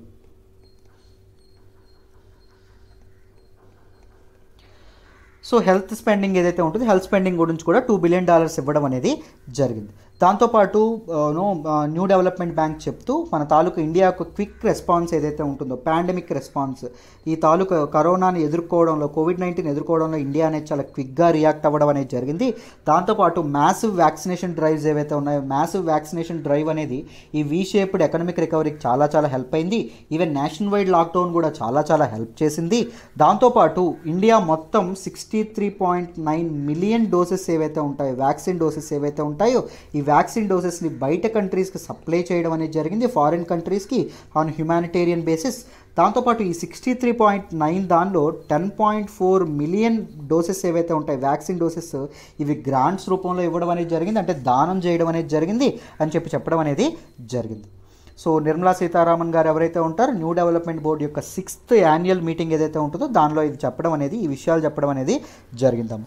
సో ఎన్డీబీ ఏదైతే ఉందో సో మెంబర్ కంట్రీస్ యొక్క డెవలప్మెంటల్ నీడ్స్ ఏవైతే ఉంటాయో వాటిలో పాలు పంచుకోవాలి, వాళ్ళకంటూ ఒక ఫండింగ్ ఏదైతే ఉంటుందో ఫండింగ్ అనేది చేయాలి. దాంతోపాటు వేరియస్ అదర్ మల్టీలాటరల్ డెవలప్మెంట్ ఏదైతే ఉంటుందో దానికి చేయాలి. దాంతోపాటు డిఎఫ్ఐస్ రీసెంట్గా ప్రపోజ్ చేసినటువంటి డెవలప్మెంట్ ఫినాన్స్ ఇన్స్టిట్యూషన్ ఏదైతే ఉంటుందో దాంతో కలిసి వర్క్ చేయాలి, దానికి అండగా ఉండాలి అని చెప్పి మనకి చెప్పడం అనేది జరిగింది. అది మనకు న్యూస్లోకి రావడం అనేది జరిగింది. ఇప్పుడు ఈ న్యూ డెవలప్మెంట్ బ్యాంక్ ఏదైతే ఉంటుందో దీని గురించి ప్రిలిమ్స్ లెవెల్లో కొన్ని ఇంపార్టెంట్ పాయింట్స్ ఏవైతే ఉంటాయో అవి చూద్దాం, జాగ్రత్తగా వినండి. So this new development bank ఏదైతే ఉంటుందో this is a multilateral development bank. Multilateral అంటే ఏంటి, ownership will be shared by different countries. వివిధ రకాలైనటువంటి దేశాలు ఏవైతే ఉంటాయో దేశాలు ఇన్వాల్వ్ అయినటువంటి బ్యాంక్ అండి. And it is jointly founded by bricks countries ఏవైతే ఉంటాయో అవి ఇది చేయడం అనేది జరిగింది. బ్రిక్స్ కంట్రీస్ ఏమని చెప్పాం, బి అంటే బ్రెజిల్, ఆర్ అంటే రష్యా, ఐ అంటే ఇండియా, సి అంటే చైనా, ఎస్ అంటే సౌత్ ఆఫ్రికా. ఎప్పుడండి దీన్ని ఇది చేశారు అంటే 6th బ్రిక్స్ సమిట్ ఏదైతే ఉంటుందో 6th బ్రిక్స్ సమిట్లో ఇది చేయడం అనేది జరిగింది. సో ఇప్పుడు 6th బ్రిక్స్ సమిట్ ఎక్కడ జరిగింది, బ్రెజిల్ ఏదైతే ఉంటుందో బ్రెజిల్లో ఉండేటువంటి ఫోర్టిలైజ్ ఏదైతే ఉంటుందో అక్కడ అవ్వడం అనేది జరిగింది. ఎప్పుడండి 2014లో దీని ఎస్టాబ్లిష్మెంట్ అవ్వడం అనేది జరిగింది. ఇది ఎందుకండి, it is establish to support infrastructure ఏదైతే ఉంటుందో దాన్ని డెవలప్ చేయడం, దాంతోపాటు డెవలప్మెంటల్ ప్రాజెక్ట్స్ ఏవైతే ఉంటాయో దాన్ని ఇది చేయడం, కంట్రీస్లో ఈ మెంబర్ నేషన్స్లో సస్టైనబుల్ డెవలప్మెంట్ ఏదైతే ఉంటుందో సుస్థిరాభివృద్ధి ఏదైతే ఉంటుందో దాన్ని సాధించడం కోసం and other undeserved and emerging economies ఏవైతే ఉన్నాయో ఫాస్ట్గా గ్రో అయ్యేలాగా వాటికి హెల్ప్ అనేది అందించడం, కటింగ్ ఎడ్జ్ టెక్నాలజీ కానీ ఇన్నోవేషన్ కానీ వీటన్నిటిని అందించడం. దీని తాలూకా హెడ్ క్వార్టర్స్ ఎక్కడుందండి, షాంఘై, చైనాలో ఉండేటటువంటి షాంఘై ఏదైతే ఉంటుందో షాంఘైలో ఉండడం అనేది జరిగిందమ్మ. సో 2014లో ఎస్టాబ్లిష్ అయితే 2018లో మన తాలూకా న్యూ డెవలప్మెంట్ బ్యాంక్ ఏదైతే ఉంటుందో దీనికి యునైటెడ్ నేషన్స్లో అబ్జర్వర్ స్టేటస్ ఏదైతే ఉంటుందో అబ్జర్వర్ స్టేటస్ కూడా లభించడం అనేది జరిగిందమ్మ. యునైటెడ్ నేషన్స్ జనరల్ అసెంబ్లీలో అబ్జర్వర్ స్టేటస్ కూడా దీనికి లభించడం అనేది జరిగింది. వాట్ ఆర్ ఇట్స్ ఆబ్జెక్టివ్ అంటే ఎకనామిక్ గ్రోత్ ఏదైతే ఉంటుందో ఎకనామిక్ గ్రోత్ అనేది పెంచడం, దాంతోపాటు డెవలప్మెంట్ ఆఫ్ మెంబర్ నేషన్స్ ఏవైతే ఉన్నాయో వాటి డెవలప్మెంట్ కోసం కృషి చేయడం, దాంతోపాటు కాంపిటేటివ్నెస్ ఏదైతే ఉంటుందో కంట్రీస్ మధ్య కాంపిటేటివ్నెస్ అనేది ఎన్ష్యూర్ చేయడం, దాంతోపాటు జాబ్ క్రియేషన్ ఏదైతే ఉంటుందో ఎంప్లాయ్మెంట్ ఆపర్చునిటీస్ అనేవి పెంచేటట్టు చేయడం, దాంతోపాటు టెక్నాలజీ షేరింగ్ ఏదైతే ఉంటుందో, నాలెడ్జ్ షేరింగ్ ఏదైతే ఉంటుందో, నాలెడ్జ్ షేరింగ్ కూడా ఇది చేయడం. సో అందుకోసమని చెప్పి మన తాలూకా ఈ బ్యాంక్ ఏదైతే ఉంటుందో, this bank supports public and private ప్రాజెక్ట్స్కి loans ఏవైతే ఉంటాయో, అప్పులు ఏవైతే ఉంటాయో అప్పులు ఇవ్వడం కానీ, గ్యారంటీస్, ఇందాక గ్యారంటీస్ చెప్పాను కదా, మనకి డెవలప్మెంట్ ఫినాన్స్ ఇన్స్టిట్యూషన్లో ఏం చేస్తాయి, వేరే బ్యాంకులకి ఇవి గ్యారంటీ ఇస్తాయి, వాళ్ళు కట్టకపోతే నేను కడతాను అని. దాంతోపాటు ఫినాన్షియల్ ఇన్స్ట్రుమెంట్స్, బాండ్స్ ఏవైతే ఉంటాయో బాండ్స్ కొనడం, కొని డబ్బులు ఇవ్వడం, ట్రెజరీ బిల్స్ ఇలాంటివి కొన్ని డబ్బులు ఇవ్వడం, ఇవన్నీ చేయడం అనేది జరుగుతుంది. మొత్తం ఇవన్నీ 18 ప్రాజెక్ట్స్ ఇది చేపట్టడం అనేది జరిగింది ఇండియాలో న్యూ డెవలప్మెంట్ బ్యాంక్. అర్థమైందా? These are the facts that you should remember regarding this particular article. I hope ప్రతి ఒక్కరికి ఈ ఆర్టికల్ ఏదైతే ఉందో ఈ ఆర్టికల్ అనేది డీటెయిల్డ్గా అర్థమైందనే అనుకుంటున్నాను. నాకు ఇప్పుడు ఒక క్వశ్చన్కి ఆన్సర్ చెప్పాలి. ఏంటి అంటే, డెవలప్మెంట్ ఫినాన్స్ ఇన్స్టిట్యూషన్స్ ఏవైతే ఉన్నాయో, డెవలప్మెంట్ ఫినాన్స్ ఇన్స్టిట్యూషన్లో ఇండియాలో మొదటి డెవలప్మెంట్ ఫినాన్షియల్ ఇన్స్టిట్యూషన్ ఏంటి? నేను ఆల్రెడీ హిందూ అనాలిసిస్లో చాలాసార్లు చెప్పాను. హోప్ దీనికి మీరు ఆన్సర్ చెప్తారనే అనుకుంటున్నాను. నా ఒకసారి చూడండి, మీకు మా ఎక్స్ప్లెనేషన్ వస్తున్నట్టయితే లైక్ చేయండి అమ్మా, మీ ఫ్రెండ్స్తో షేర్ చేసుకోండి, ఇన్స్టిట్యూట్ గురించి చెప్పండి, ఎలా ఉందో కూడా కామెంట్ చేయండి. దాంతోపాటు వీలైతే కోర్సుల్లో జాయిన్ అవ్వండి. ప్రతి క్లాస్ ఇలాగే డీటెయిల్డ్గా తెలుగు అండ్ ఇంగ్లీష్ కలిపి చెప్పడం అనేది జరుగుతుంది. మీకు అర్థమయ్యే భాషలో ఎన్నిసార్లు అడిగినా లైవ్ క్లాసులు ఉంటాయి, ఇంటరాక్షన్ అనేది ఉంటుంది, ఎన్నిసార్లు అయినా మీకు చెప్పడం అనేది జరుగుతుంది. దాంతోపాటు ఎల్టీఎక్స్ క్లాసెస్, ఆఫ్లైన్ క్లాసెస్ ఏవైతే ఉన్నాయో ఆఫ్లైన్ క్లాసెస్ అనేవి మన తాలూకా ఎంబీపీ కాలనీ వైజాగ్లో స్టార్ట్ చేయడం అనేది జరిగింది. సో ఈ రోజు వరకు ఫీజు అనేది ఆన్లైన్కి 55,000 అమ్మ, ఆఫ్లైన్కి ఎంత అంటే 60,000 రూపాయలు. ఒకేసారి కట్టక్కర్లేదు, నెలకి 5,000 చొప్పున మీరు చక్కగా 12 నెలల్లో కట్టుకోవచ్చు. ఆన్లైన్ ఫీజు అయితే నెలకు 5,000 చొప్పున 11 నెలల్లో కట్టుకోవచ్చు. సో ఆన్లైన్ ఫీజు రేపు 5,000 పెరిగిపోతుంది, 60,000 అవుతుంది, ఎందుకంటే జిఎస్టీ ఇంక్లూడ్ చేస్తున్నాం, అందుకోసమనే పెంచడం అనేది జరుగుతుంది, ఇంకొక రీజన్ కాదు. సో వీలైతే ఈరోజే జాయిన్ అవ్వడానికి ప్రయత్నించండి. రైట్, ఇలాగే చెప్పడం అనేది జరుగుతుంది. దాంతోపాటు ఆప్షనల్స్ ఏవైతే ఉన్నాయో, ఆప్షనల్ విషయానికి మీరు వస్తే నేను టీచ్ చేసేటటువంటి ఆప్షనల్స్ రెండండి. ఒకటి ఆంథ్రోపాలజీ, 2 సోషియాలజీ. సో చక్కగా మీకు చెప్పడం అనేది జరుగుతుంది. ఆప్షనల్ ఫీజు ఎంత అంటే 25,000 కూడా ఒకేసారి కట్టక్కర్లేదు, నెలకు 5,000 చొప్పున కట్టచ్చు. లైఫ్ టైం వ్యాలిడిటీతో మీకు అందిస్తున్నటువంటి కోర్సు. ప్రిలిమ్స్, మెయిన్స్ ప్లస్ ఇంటర్వ్యూలో అప్రోచ్ ఉండడం అనేది జరుగుతుంది as far as UPSC infinity is concern. మనకి ఆప్షనల్ ఏదైతే ఉంటుందో ఆప్షనల్ కూడా మీకు లైఫ్ టైం వ్యాలిడిటీ అనేది అందిస్తున్నాము. సో మీకు మెయిన్స్ ఆన్సర్ రైటింగ్ ప్రాక్టీస్ కూడా దీనిలోనే జరగడం అనేది జరుగుతుంది. గైడెన్స్ అనేది ఉంటుంది, పర్సనల్ గైడెన్స్ అండ్ సపోర్ట్ కూడా మీకు లభించడం అనేది జరుగుతుంది. అండ్ మన ఇన్స్టిట్యూట్లో ఆఫర్ చేసే ఇంకొక 2 ఆప్షనల్స్ ఏంటంటే పబ్లిక్ అడ్మినిస్ట్రేషన్ ఏదైతే ఉంటుందో పబ్యాడ్, అండ్ దాంతోపాటు పిఎస్ఐఆర్ ఏదైతే ఉంటుందో పిఎస్ఐఆర్, సురేష్ సార్ మీకు చెప్పడం అనేది జరుగుతుంది. ఈ 2 పై 2 నేను మీకు హ్యాండిల్ చేయడం అనేది జరుగుతుంది. So try to join the courses. మీకు చాలా చాలా వాల్యూ అడిషన్ అయితే 100% ఉంటుంది. మమ్మల్ని నమ్మి జాయిన్ అవ్వండి, మీ నమ్మకం అయితే అసలు ఎప్పుడు ఒమ్ము కాదు. అర్థమైందా? Thank you so much for all the support so far అమ్మ. Keep liking, keep sharing and keep watching our videos. Thank you so much. This is all about today's Hindu analysis. మళ్ళీ రేపటి హిందూ అనాలిసిస్లో కలుద్దాం. బాయ్.